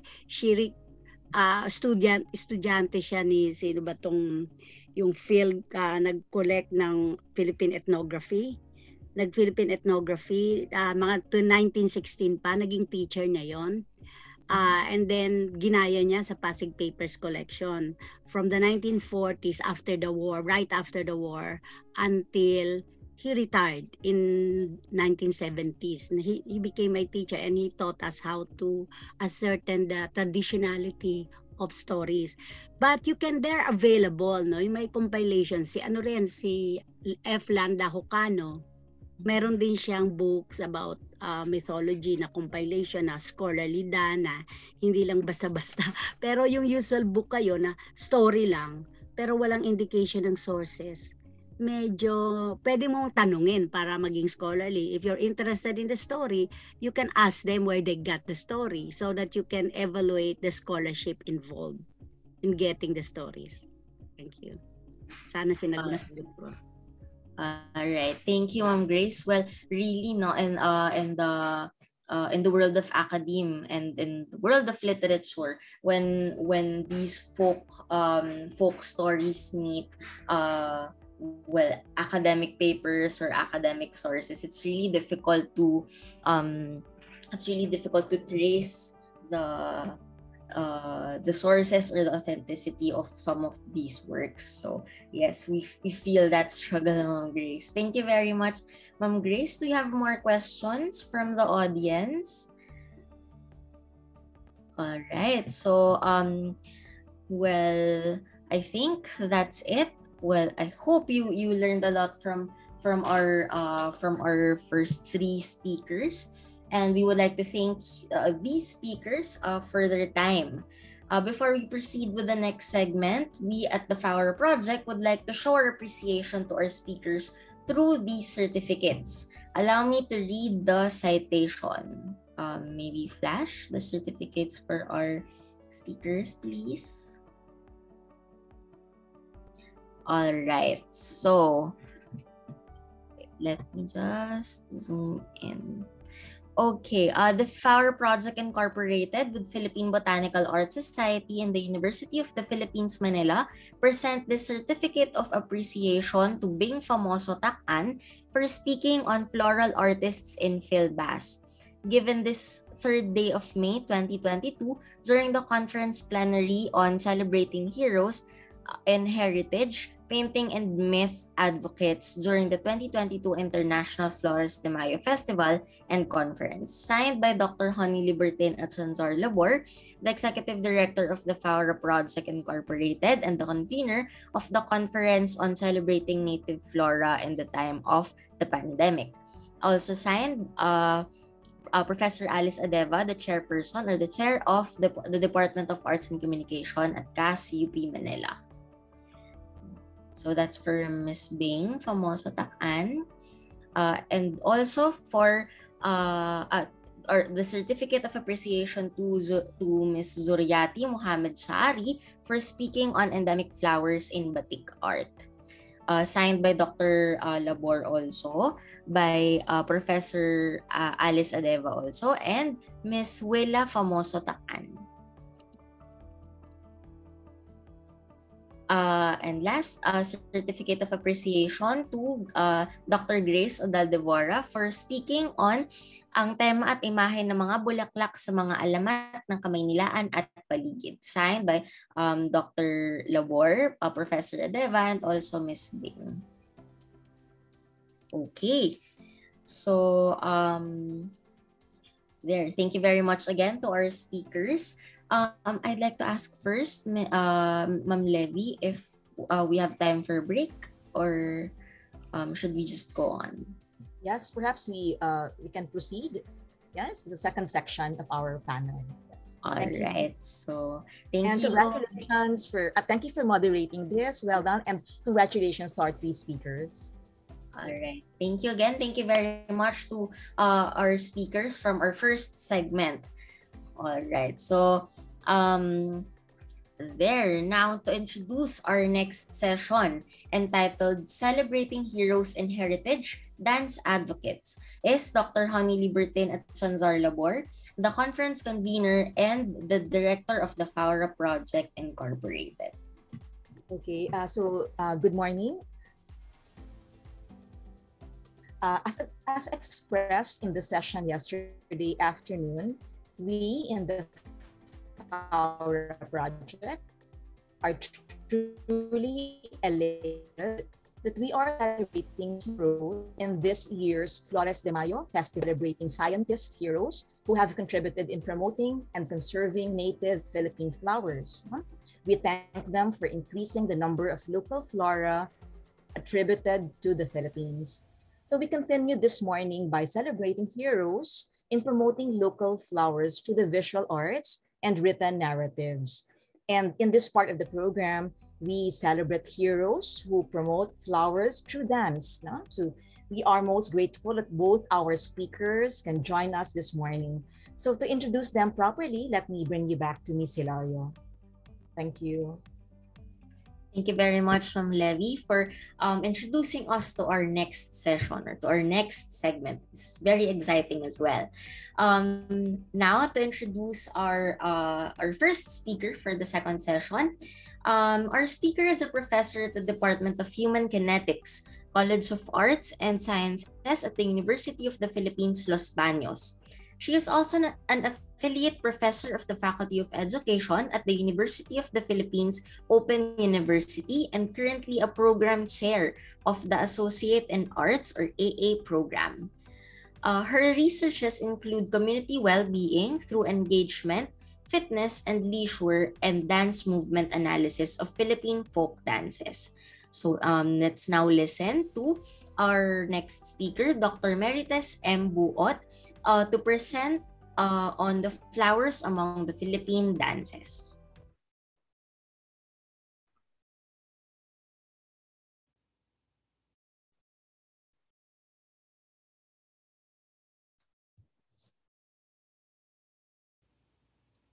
Flowers have always played a vital role in maintaining and improving healthy relationships with the loved ones and with the social environment as a whole. Today, I am presenting about the Bulaklakan dance. The world has several ways to celebrate special occasions with flowers. To name a few, we have Valentine's Day, Mother's Day, weddings, anniversaries, and birthdays. Most of the time, flowers bring out happy memories. Everyone appreciates receiving flowers, and these would make anybody feel extra special, don't you? The tradition of giving dancers and performers flowers after a performance is a form of audience appreciation. Admirers and fans send and give flowers to symbolize how much you are loved, adored, and idolized. But when did we begin our tradition of giving flowers? Going to our history, the Romans in 27 BC to 476 AD bestowed floral wreaths on their winning athletes. The Chinese also in 618 to 907 CE, the Tang Dynasty specifically, developed a successful form of government which stimulated a cultural and artistic flowering that amounted to a golden age of the use of flowers. During the Victorian Age, that was in 1837 to 1901, the giving of flowers was art and language all in itself. Every flower and color was given a meaning. Even the way the flowers were handed to the recipient meant something, as it was a time when showing emotion openly was not socially accepted, and the giving of flowers or a bouquet helped to convey love, gratitude, or friendship in a way that words at time could not say anything. Now, flowers are sights to behold, especially used as props also in our dances. So, bulaklakan, we call this as a parade of flowers, is one of the Philippine folk dance that is being widely performed during the month of early May. This is dedicated to the Virgin Mary during the celebration of the Holy Week of the Roman Catholics. The history of the Bulaklakan started off with three provinces, Nueva Ecija, Bataan, and Bulacan. At present, the Bulaklakan is something that is enjoyed by the locals of the city of Muntinlupa and had been celebrated lavishly before the pandemic. This was done with the procession of the patron saint, Mary Mother of God, where Hermanos and Hermanas dress up with different national costumes of the Philippines, and abundant display of flowers can be seen. Right. So, in relation to our dance culture, Bulaklakan is a representation of the beliefs that spring is indeed coming, and new hopes with those flowers are in bloom. Right. So dance, or the Bulaklakan, is what we call the dance of the floral garlands. So what makes the dance fun? The props, yes. Since it is called the dance of the floral garlands, it would not be complete without the flowers. The dancers hold props made out of garlands of leaves and flowers attached to either wire or bamboo or rattan to create an arch when held overhead. Right, so for this current paper, looking at the materials and methods, the COVID-19 and its restrictions have changed the lives of people from all over the globe. The shift from the traditional mode of face-to-face learning to the unfamiliar mode of online and distance learning has indeed changed and impacted the lives of the students in both academic and personal aspects. For students, the sudden shift to the new mode of flexible online and distance learning presented several issues and difficulties. This current paper made use of the module learning and the use of open source materials as the main reference. The students had 3 weeks to prepare until the output submission. Collaborative work was very necessary. Thematic analysis then was used for the reflection essays from the students.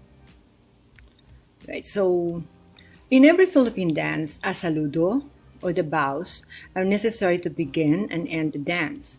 The saludo is just like a handshake. So if one is meeting a friend, so they have this handshake and it begins the conversation, and usually it also ends with that.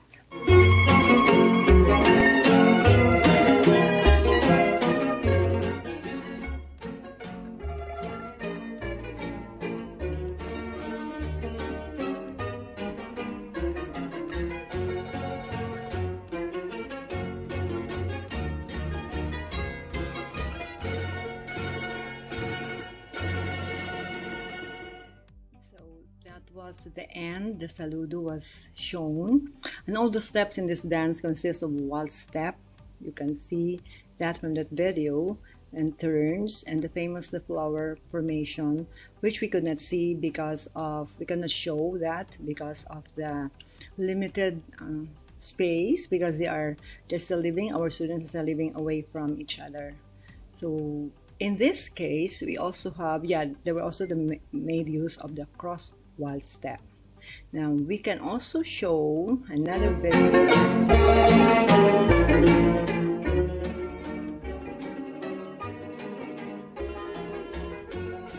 There are garlands, and those were made by the students, and it was only showing, that video was only showing to you that there was a cross waltz step, and most of the time, all of the time, they have to hold on to that arch which represent the garlands of flowers. Now, for students, the sudden shift to the new mode of flexible online and distance learning, yes, there were issues and challenges. Of course, I'm sure it's not only for students alone, but also was true with all of us. So independent learning is the principle that may help us understand our learners, but due to our class deadlines, indeed, there was a need to accomplish the task at hand at a specified dates. So collaborative learning is needed, truly needed skills for this matter. Right, so moving on, there were three emergent themes from the narratives, from the reflection of the students. So number one emergent theme was time spent together. Although they were not spending the time physically, but they had to come together and set a schedule for their own output to be finished. So they were delighted to see the end product. So one was, or most of them were telling us, personally preparing the material was quite challenging, as they had to buy plastic flowers and hula hoop, spend hours attaching each flower, leaf, and arrange them in such a way that it would look attractive and presentable. After completing the props, I was delighted to see the result and I was excited to use it for the activity. Moreover, I am grateful to my group mates for doing their best, most especially to Mitch. So there was also this appreciation to one of their group mates. Overall, I am glad to have the opportunity to perform Bulaklakan, albeit the online setup. So there was an expression of delight and the concerns of the challenges. Yes, so moving to emergent theme number 2, planning was necessary. Indeed, it was very necessary for them to have a timeline. So Justin was mentioning, and one and two or three of the students were expressing that communication to recreate and synchronize our steps and motion as taking individual videos of our dances did not assure that the final edit and picture would reflect what we planned. Yeah, indeed, there was a need for one or two within the group to know most of all the skills in video editing, but they had this challenge, the issue of having time lapses and other things they have to consider. But despite these difficulties, we were able to enjoy and create easier ways for us to recreate Bulaklakan. I look forward to the chances to dance again in a face-to-face setup with a bigger group. One of them mentioned that. So it was the drawback of individual performances when you put all in one video. That's right, because somehow the expected outcome may not come. So even if you go sway to the right, everybody will start at the right, but then somehow there's a lag in time due to somehow the internet connection and other things that they have to consider. Now, moving on to the emergent theme number 3, loving the chance to dance again. So all of them share the same feeling of the long absence from the dance floor. So like Jen, there was a share that it was my first time after 6 years to dance again. Although it was not Jen's, it was not only Jen was expressing that. So it was the Bulaklakan, the first time for her to dance, and the dance requires good hand and feet coordination, especially that there are props while dancing. So in a way, having the props made or added to the challenge too. So Jen was mentioned that in our group, we only performed simple choreography to make our performance clean because there was this amount of target that more or less the movements would be very clear and would be somehow showing the unity within the group. So in order to synchronize our steps well because of the setup. Yeah, it was really the setup. The dance is easy yet intricately dainty, Mary was expressing. Thanks to the flower prop used in the duration of the dance, I find myself, she mentioned, I find myself feeling like a flower girl during Santa Cruzan, considering that the dance is in honor of the Virgin Mary. So enjoying the dance, and it was like going down the memory lane again for some. So they were enjoying, but of course, they know for a fact that they had several things to consider. Right, so now we'll be looking into a segment of the dance that I have chosen for this presentation, and let's look at it. And you also notice that even if they've tried to make us very clean, but when we started, when they had the editing, we really could see the difference from what we hope to have. So let me show you this one.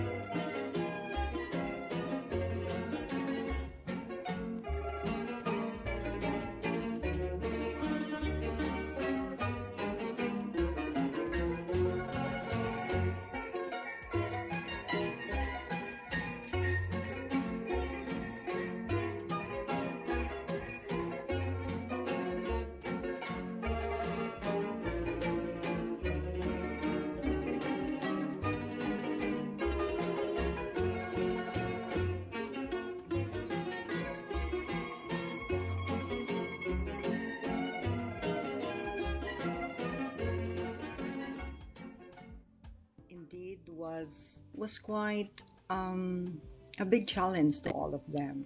So if you have seen five persons in one video, that would mean 5 different houses, so 5 different setups, and then they were able to come up with putting it into one video. And of course we have one editor who helped us did that. So Flores de Mayo will be with us. Okay, so Flores de Mayo is a festive event, and without the flowers, it might not be a successful event at all. So even with a pandemic amongst us, but we can be assured of the fact that our faith will still remain with us. Faith that somehow we will be surviving, and we are really surviving.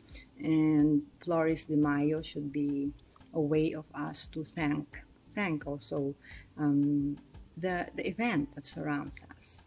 Thanks the persons or those persons who have helped us survive. Right. So before I end, I would like to acknowledge our UPLB Philippine Folk Dance students. I have Jennifer, Justin, Chantel, Maria Nympha, Marvi. I also have Michaela, Jericho, Clark, Given, Rika, Christina, Charlene, Michaela, Joyce Ann, Neil Rose, and I also have a special participation from Enrico Ferreira from UPOU. Yes, so thank you so much, and I hope you enjoyed somehow a very small clips to dances. Thank you. All right. Thank you very much, Dr. Buot, for educating us about the history of flowers first in relation to dance in general, then eventually, more specifically to our very own traditional dance. It's also great that this performing art is being taught to the youth as well, so our traditions do not die. Even during the pandemic, Dr. Buot strives to continue training these students. The young students are given the opportunity to appreciate our own arts and culture. So it's very interesting.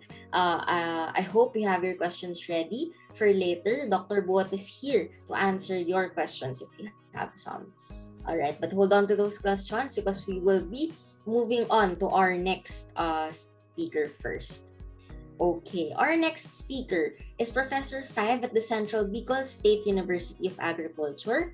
She obtained her Ph.D. in Educational Foundations at the Bicol University, Legazpi City in 2022.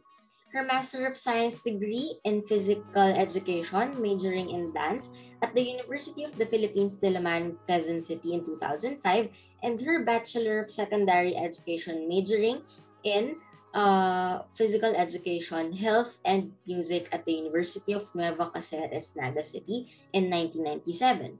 Her research interests include culture and the arts and physical education. Now, let's all listen to Dr. G.A. Margate of the Central Bicol State University of Agriculture. She will be talking about exploring the motif of flowers in 4 Bicolano traditional dances.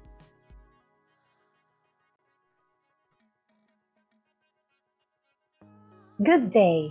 I am Professor J.A. Margate of Central Bicol State University of Agriculture. My presentation for today is entitled Exploring the Motif of Flowers in 4 Bicolano Traditional Dances.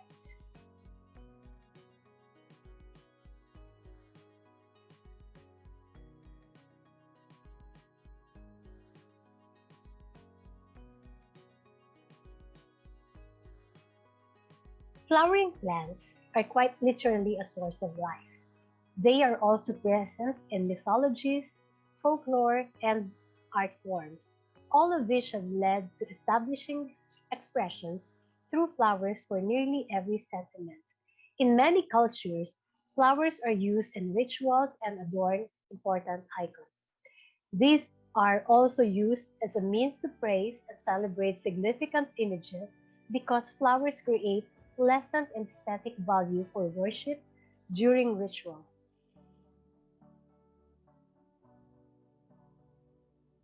For Christians, flowers have been used on several important occasions and holy days since the 4th century. In dance and other performing arts, Props have always been relevant, and flowers are one of the most commonly used props in many performances. Props are a tool that enhances the environmental atmosphere of the whole stage or performance area. In the Philippines, flowers are offered to the Blessed Virgin Mary during the Flores de Mayo or Flowers of May. Flores de Mayo is also celebrated through prayers, procession, songs, and others involved dances. Flowers also form part of the Santa Cruzan as adornment and offers. Santa Cruzan is the reenactment of the finding of the Holy Cross by Empress Elena and her entourage. In many versions of the Santa Cruzan festival, one of the most popular is the Parade of Queens, represented by the town's loveliest ladies walking under arcs that are decorated with flowers.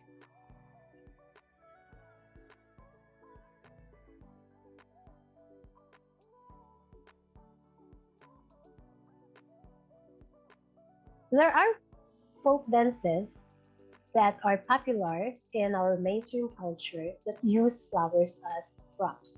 One is the bulaklakan, where dancers manipulate arches adorned with different varieties of flowers and leaves.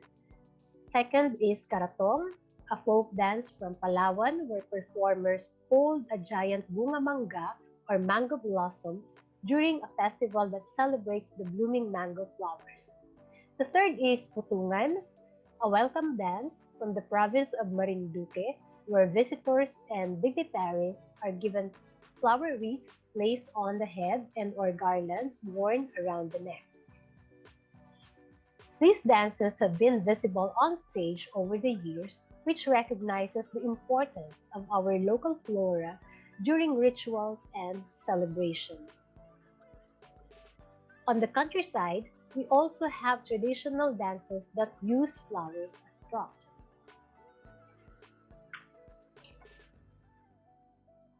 This presentation highlights the traditional performing arts in Bicol region with flower motifs.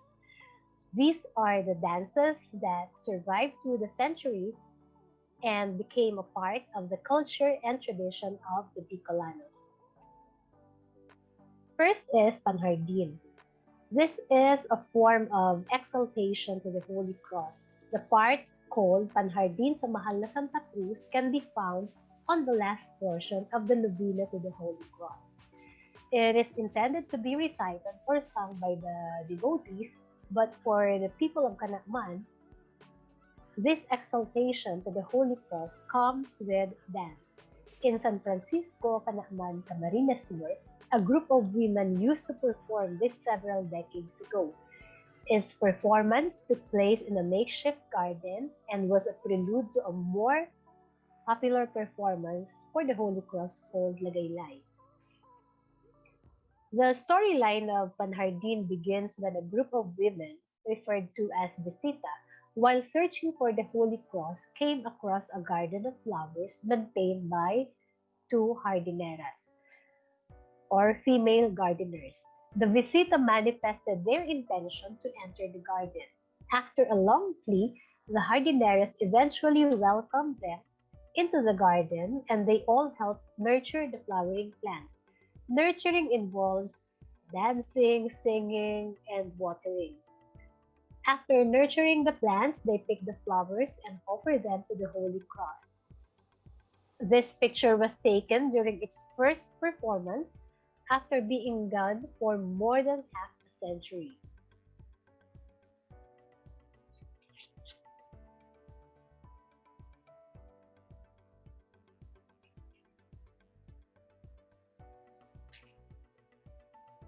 This is the basic formation of Panhardin. Each performer has her own bunch of flowers to take care of. These are stuck in several banana trunks, and there's a bigger bunch of flowers at the center, also stuck in a bigger banana trunk. The highlights of the performance are nurturing of flowers by singing and dancing around them. The movements particular to the dance are waltz step, close step, change step, and point step. Another is the watering of flower plants called pagbubo in the local language. Here, the performers take turns in watering the plants while doing a series of waltz steps. Last is the picking of flowers and offering them to the Holy Cross. It is called pagdulot ng palma in the local term. These are the flowers in Panhardin.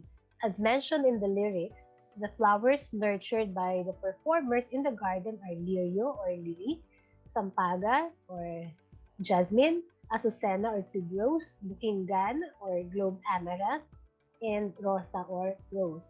This is the sample stanza in the lyrics. Kami man ngani magutol, hasmin na urog tagayon, kasamuyang dadarahon, sa Santa Cruz nganing magayon.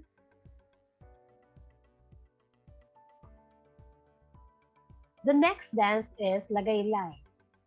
It is a 2-hour song and dance performance to honor the Holy Cross. It is performed by girls or teens aged 8 to 19. This is performed for 9 consecutive nights from May 3 to 11.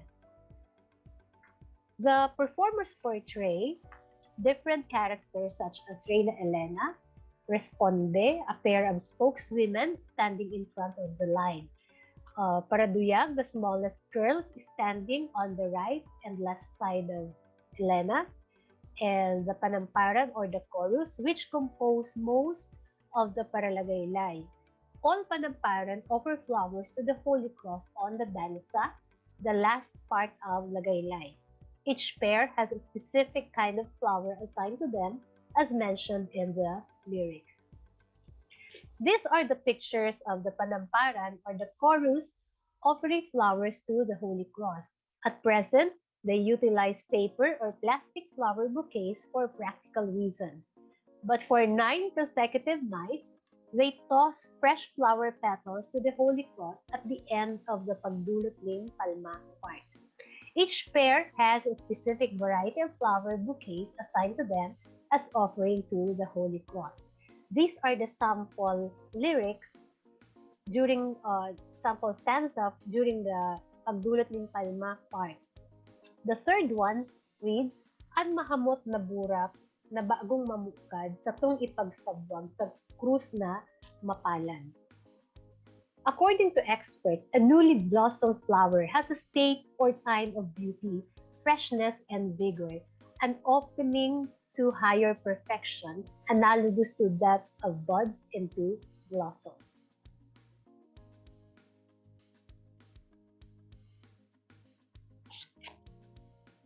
The performers usually put flower headpieces to match their outfits. This is called a sahar, which literally translates to orange blossom. In Lagaylay, the term is used to refer to a flower headpiece.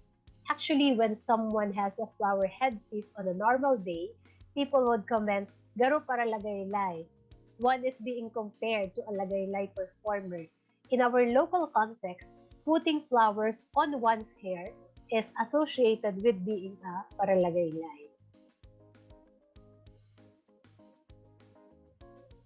These are some of the flowers mentioned in the lyrics of Lagaylay, which performers offer to the Holy Cross as a symbol of their exaltation to this most revered Catholic symbol in our country. This is the sample stanza. Sa tuyang idulot, clavel na mahamot, pati ining lirio, sa krus na santo. There are other stanzas which that pertains to Asmin and Azucena. These are the other varieties of flowers offered to the Holy Cross based on the lyrics. Another dance is Dotok. Dotok is a devotion to the Holy Cross. According to Professor Jasmine Liana, communities of devotees in the Bicol region perform the Dotok for 9 days every year in April and May. It is performed by women cantors called Paradotok, who sing a text while playing the role of pilgrims journeying to the Holy Land to visit the Holy Cross.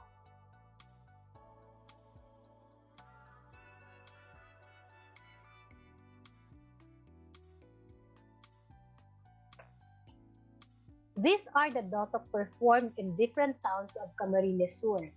The choreography varies from place to place, but the theme remains the same, which is about Empress Elena's epic journey of searching for the true cross.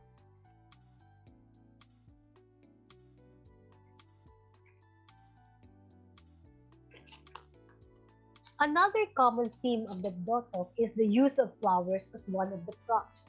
In all dotok that I was able to witness during my data gathering, all performances use flowers as props.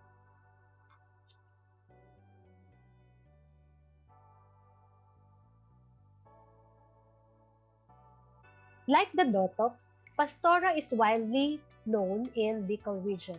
Pastora is a tradition performed during Christmas. The theme is about the shepherd's announcement to the people that Jesus Christ is born. The variations in choreography depend from place to place. The costumes and props also vary depending on the tradition observed and the personal beliefs of the culture bearers. Some groups, like the ones from Talisay, Camarines Norte, and Tubog Uwas Albay, referred to as Pastores Talisay and Pastores Tubog respectively, use flower arches as props. Flower arches used as props in performances were popular in Europe and Mexico. Other Pastora groups use hats, ribbons, and lanterns as props. Highlighting the essence of flowers in our local environment instills awareness in the people. We have to realize that more than ornaments, these flowers form part of our faith and tradition. This awareness should inspire us to continue to grow our local flora as part of the collective effort in sustaining our culture and environment. According to the Native Plant Society in Ohio, there are also other profound reasons for using native plants in our yards. Aesthetically and spiritually, native plants enhance our sense of place. Native plants are one of the most visible elements in the local landscape. They are part of what makes a region unique. Learning and growing these native plants promote a deeper understanding and respect for the land. That will be all. Diyos mabalos. Maraming salamat. Thank you.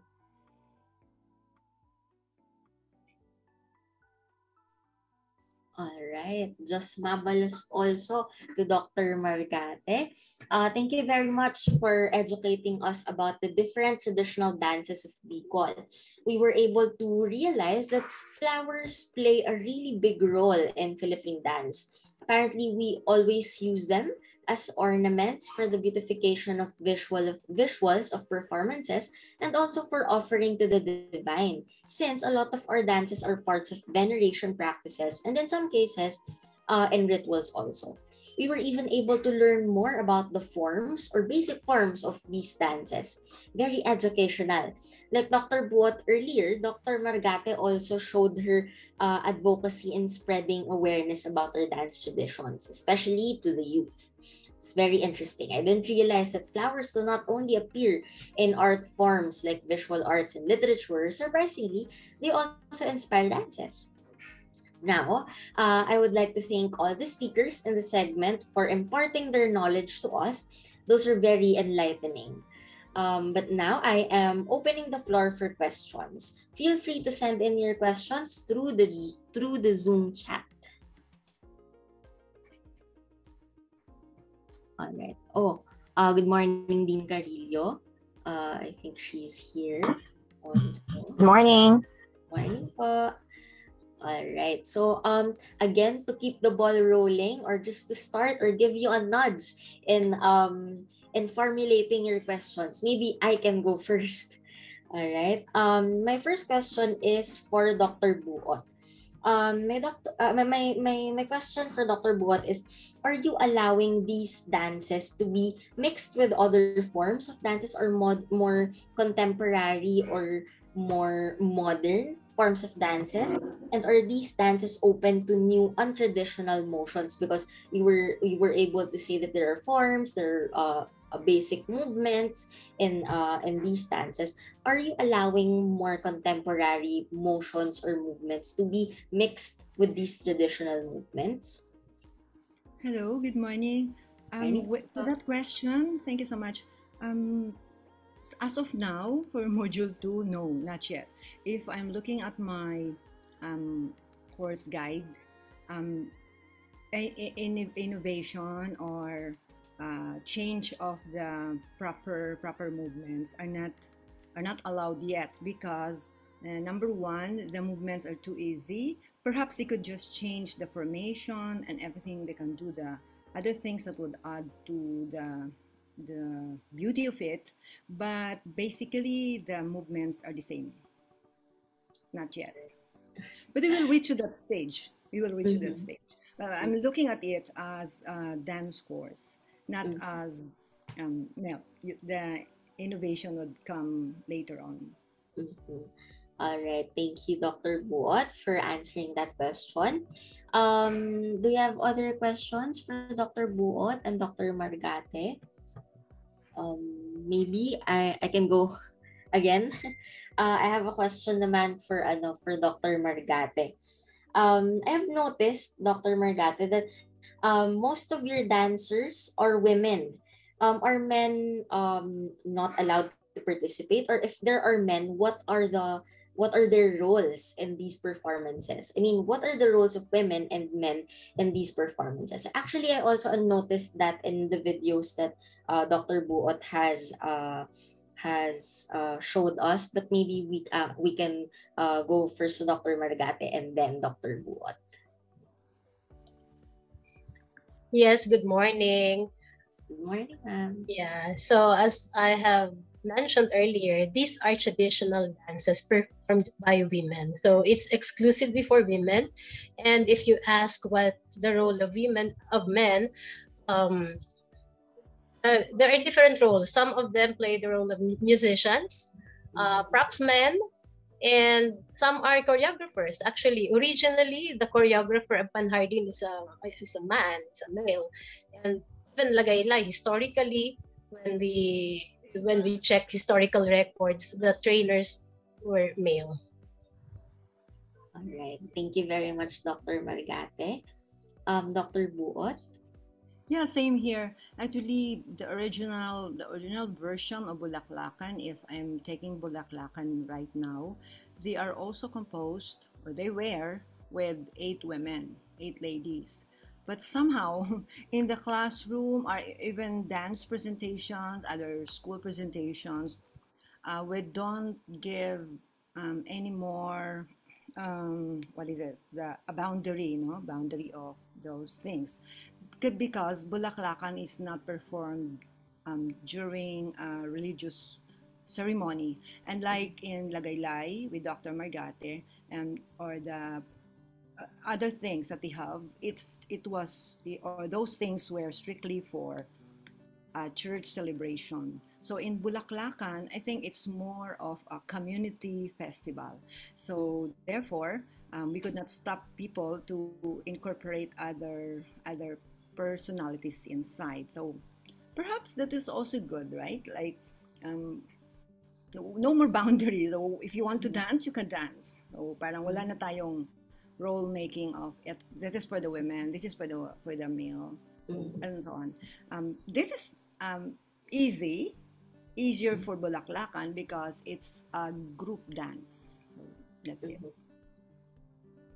All right. Thank you very much, Dr. Buot and Dr. Margate. Well, actually, not to maybe add to that discussion. I'm not really sure if this is a question or a suggestion, or maybe it's a bit controversial, but would you consider, well, Dr. Buot said that maybe in the future it's good that we consider not looking at gender when it comes to performing these dances.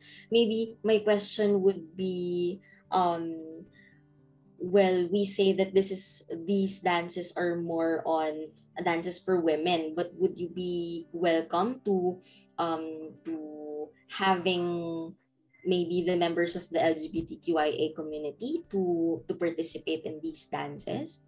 Maybe we have some members of this community that cross dress, or these are trans women. Do you think that in the future they will be allowed also to participate in these dances? Well, this is a question for both Dr. Margate and Dr. Buot. How about you, Jai? Would you like to go first? Yeah, I can go first. Right now we have identified culture bearers in the community, and it's up to them. So, me as a researcher, I am not in the position to decide who will be the participants. So we have culture bearers, and most of them are elderly. So I don't know if now is they will be open to that for the time being. So maybe in the future, who knows? But right now, it's for women performances only, except for the Dotok, wherein there's Constantine, and obviously that will be played by young boys. And yeah, in Pastora they also have Kapitan, the leader of the Pastora group is also portrayed by men. But in Lagaylay and Panhardin, they are exclusively performed by women. All right. Thank you very much, Dr. Margate. Dr. Buot, would you want to add to that? Yeah, I believe that when the dance is church related or religious related, there's somehow sensitivity to that. So that I agree with Dr. Margate that it would depend so much on the community stakeholders, right? Now, in my case, because I am doing this in a line of being a faculty teacher, being a teacher, being a faculty member of dance, offering dance courses, for example, like in our physical education. I believe I don't consider that there should be a boundary in the classroom, but in doing so, I also believe that when we practice it in the community, for example, if we go like this is for performances, this is for fitness sake. So I don't believe that we need to have this boundary. For example, in our department, we offer belly dancing as a PE2, or it's one of the activities, and our instruction has this formation like this is for female only. So I questioned that, and I said there are like you mentioned, Ross, like there are some who are cross-dresser. We have students who really want to join that. I said, let's open it, right? Gusto nila, right? Because it's one way of relaxation. That's one way of very expressive. So, ang belly dancing, di ba? Meron naman pong, we also have belly dancers that who are males in the international arena. So I told them, why not? So I'm open with that. All right. Thank you very much, Dr. Buot, and also Dr. Margate for your answers. It's really even if we are living in a very contemporary world right now, no matter how much how open we are to these situations, we are really very much influenced by traditional views.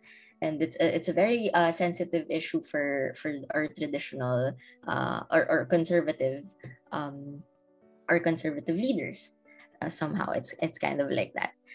We have some questions from the chat that Dr. Labor will be reading. I'm sorry because I think our audience cannot send me direct messages. Ma'am, you're muted po. Okay, thank you for that, Ms. Hilario. Before I read the question of Ms.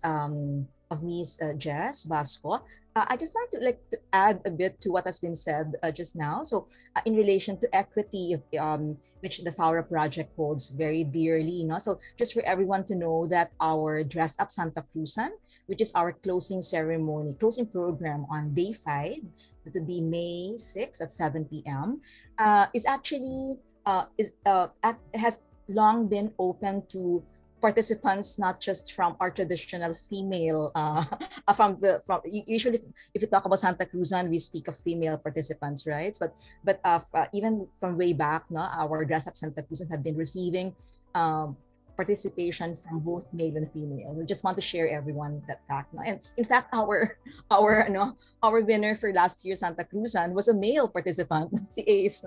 He had a wonderful entries to our event. So anyway, so I go back to the question of sent by Miss Vasco.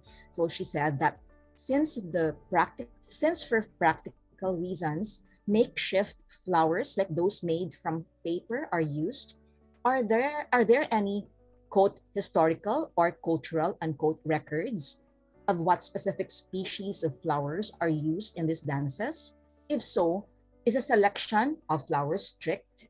I guess this can be answered by any of our paper presenters.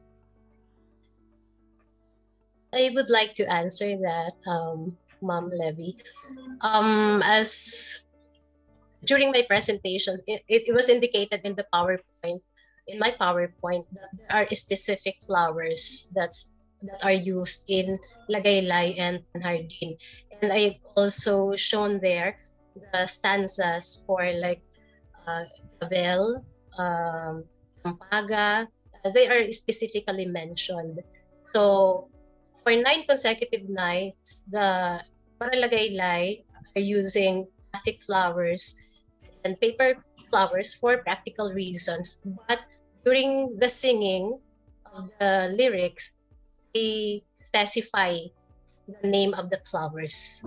So they have to choose flowers which are closest to Sampaga or Gavel for that reason, because it's specifically stated in the lyrics.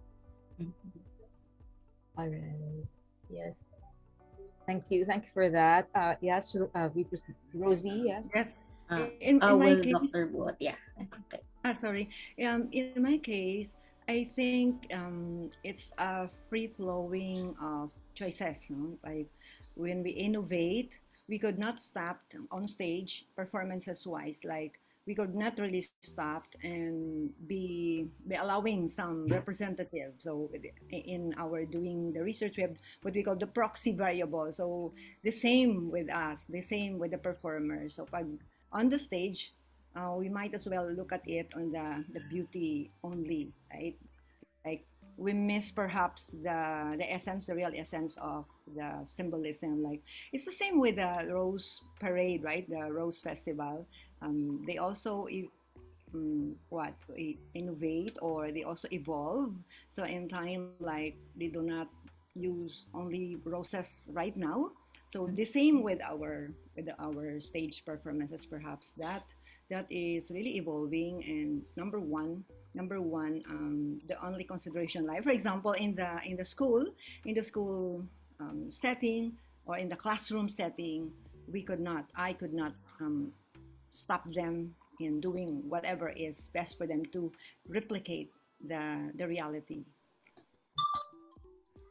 All right. Thank you, Dr. Buot. And actually, I was able to see also earlier Dr. Margate's PowerPoint presentation, wherein she really put all the images of the flowers that they were using. And it's really interesting because I didn't think that there are specific flowers that you're supposed to use in these specific dances. So it's really interesting that our culture, or because probably or well, definitely there's a cultural explanation as to why we choose to use these flowers, no, Dr. Margate? Well, it's really interesting. I really like that there were visual aids for these flowers.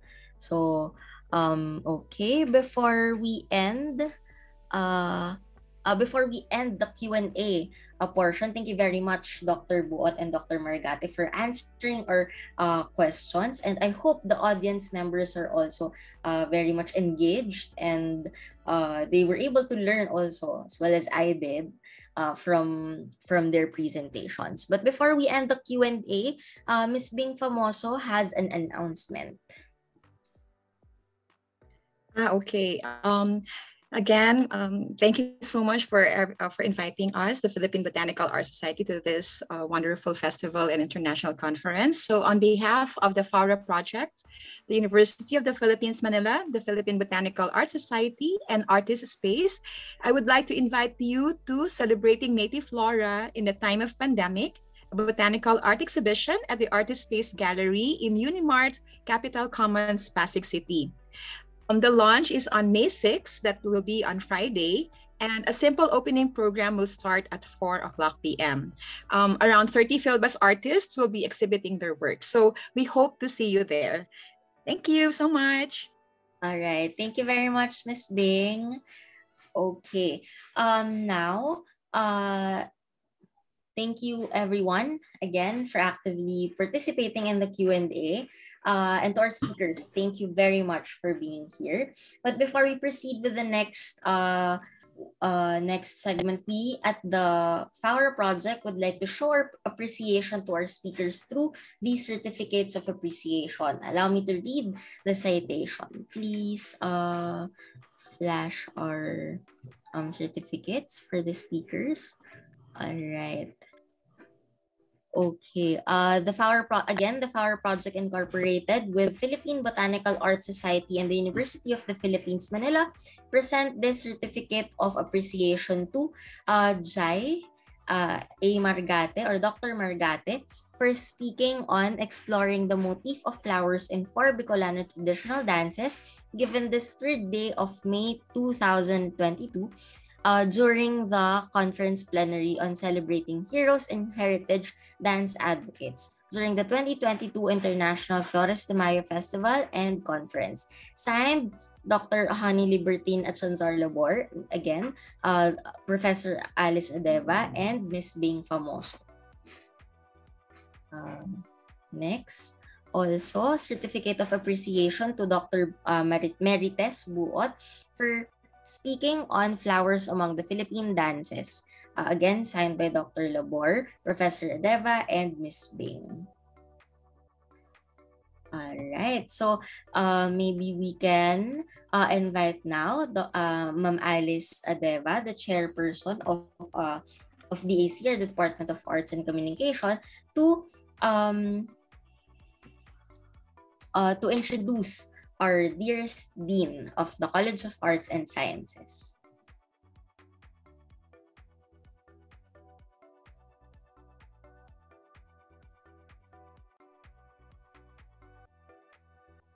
Good morning, everyone. It is a pleasure for me to introduce Prof. Maria Constancia Obrero Carillo, Professor of Biochemistry and Dean of the College of Arts and Sciences. While Professor Carillo's training is in drug discovery and biochemistry, she has been very generous in her support of the arts, particularly the initiatives that we have started at the Department of Arts and Communication. We are gratified by this continuous support from Dr. Carillo.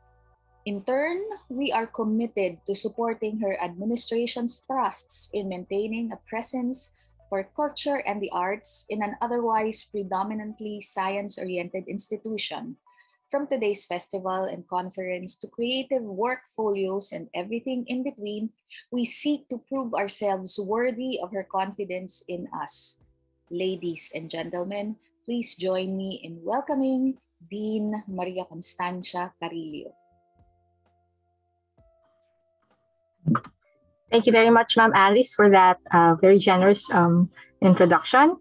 So good morning to all guests, speakers, and participants. I am grateful to all of you for taking the time to join us in the 2022 International Flores de Mayo Festival and Conference, Floral Traditions in the Time of Pandemic. The demands of living are such that we may unwittingly ignore beauty in the everyday, but our floral heritage reminds us that there's beauty to be found everywhere and every time. And I was really glad to listen, at least to the tail end of our speakers' talks today. One of my fondest childhood memories as a Bicolano, I'm from Camarines Sur, is joining Flores de Mayo in our hometown, offering flowers gathered in our neighborhood in a church service and getting yummy snacks afterwards. So, that was quite a treat as a young child. And it was something that I really looked forward to every summer.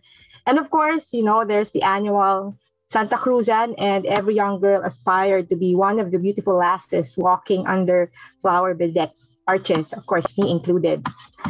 Even now, I love seeing flowers of all kinds bloom, especially at this time of year. Indeed, floral heritage unifies us, paying no mind to race and creed. The gumamela, bougainvillea, Turkish tulips, Indian flowers remind us that life on land remains beautiful and that there remains plenty of hope for sustainable cities and communities for as long as flowers bloom. In times like this, when it's so much easier to retreat to the familiar that comes with our respective disciplines and training. I'm a biochemist, but I really do still appreciate flowers in all its form. The conference is proof that there is plenty of worth in looking at areas of convergence. So this festival is an intersection indeed of the arts and sciences. The intangible cultural heritage of floral festivals stand side by side with the scientists and intellectuals whose unstinting work has led to the discovery and indeed development of flowers that now carry their very names. I would like to take this opportunity to acknowledge the support of the Faura Project Incorporated, the Philippine Botanical Art Society, and the National Commission for Culture and the Arts in bringing the festival and conference to life. And I am grateful to Dr. Levi Achanzar-Labor, Professor of Philippine Arts from DAC, College of Arts and Sciences, for bringing us together in this celebration of the hope and beauty of flowers. Again, my congratulations to everyone who contributed to this year's Faura project. See you again next year, and I hope you enjoy the rest of the day. Thank you very much, Dr. Carillo, or our Dean Maricon, our very own Dean Maricon, thank you very much for your inspiring remarks. It's very fitting pala that you're closing this session since you have your own experiences in Flores de Mayo, and you can very much relate to our session talks. So we are now at the end of the second day of our week-long festival. Thank you so much to everyone for being here today to participate in this celebration with us.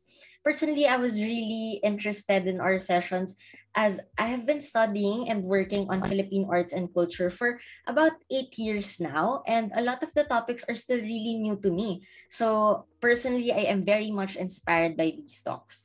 I hope our audience members felt the same way too. We were educated about the great importance Filipinos and Asians give to flowers and our forms of art. Flowers have been part of our everyday lives, and that is very much reflected in our cultures. We were not only educated, but we were inspired by our speakers' personal and social advocacies when it comes to arts and flowers. We are very much inspired as well, and I hope everyone enjoyed and learned a lot from our speakers today. But before we formally end, may we please request everyone to turn on their cameras for a quick picture taking. Gab, I hope you're ready for the picture taking. All right. Okay, I don't know if we have a lot of pages, but okay, let's turn on our cameras if we can. Let me see those beautiful faces. Okay. Right, we have a lot of audience members turning on their cameras. All right, if Gab, if you're ready, can you tell us if we can freeze now? All right. Okay. Game, guys. 3, 2, 1, smile. One more po. Okay. Yes. 3, 2, 1, smile. Okay na po. All right. Thank you very much, Gab. And thank you very much, everyone, for turning on your cameras for that. Now, before we leave the Zoom room, we would like to request everyone here to scan the QR code or click the link sent to the Zoom chat to access our evaluation form. Please note that only those who answered the evaluation form may request for a certificate of attendance. And we also attached our GCash account, our QR code. So you may also donate through our account. All right, before we let you go, I would first like to run down the remaining activities that we have for our Flores de Mayo celebration this year. For our, this is day 2. We have day 3, our on-site painting exhibit celebrating native flowers in the time of pandemic, and collaboration with Artist Space and Philippine Botanical Artists Society, just like what Ms. Bing promoted earlier. Day 4 or May 5, 2022, we have our... Sorry, Rozhie. Yes, this is what Ms. Bing Famoso announced earlier, that the third day, that would be May 4 event, the exhibit has been moved to our day 5. This will be part of our closing ceremony. Yeah, so this will be on May 6 at 4 p.m. Tama ba, Bing? Yes, po, ma'am. Tama po. Thank you for that correction, Ma'am Levy and Ms. Bing. On May 5, we have workshops, painting and crafting endemic flowers. At 9 a.m., we have the video premiere of on-site crocheting art, heritage and livelihood launch and workshop. Our first workshop will be by Miss Carla Sahona of PhilBAS. And then our second workshop is by Miss Bing Famoso.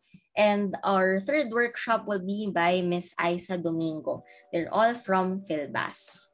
And for our day 5, which is May 6, we will be showing the video premiere of Memories of Faura, prepared by Elijah Del Rosario and Marinel Completo, both senior students of the BA Philippine Arts, Cultural Heritage and Arts Management Program.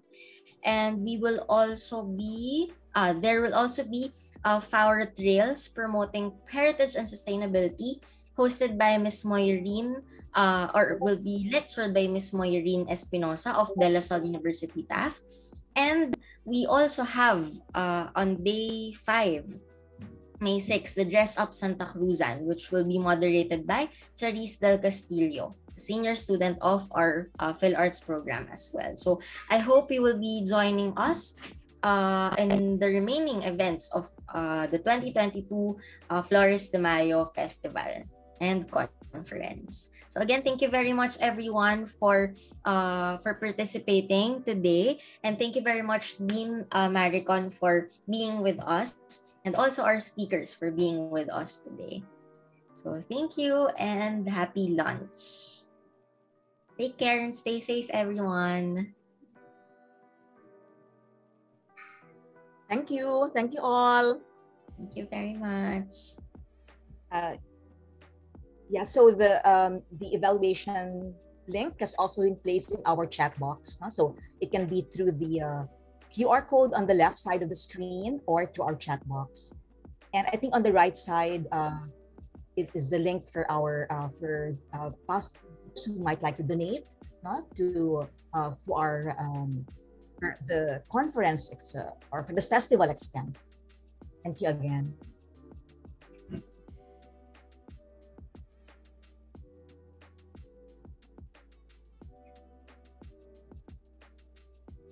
Right. So schedule this afternoon is the ingress of our paintings, not to the gallery.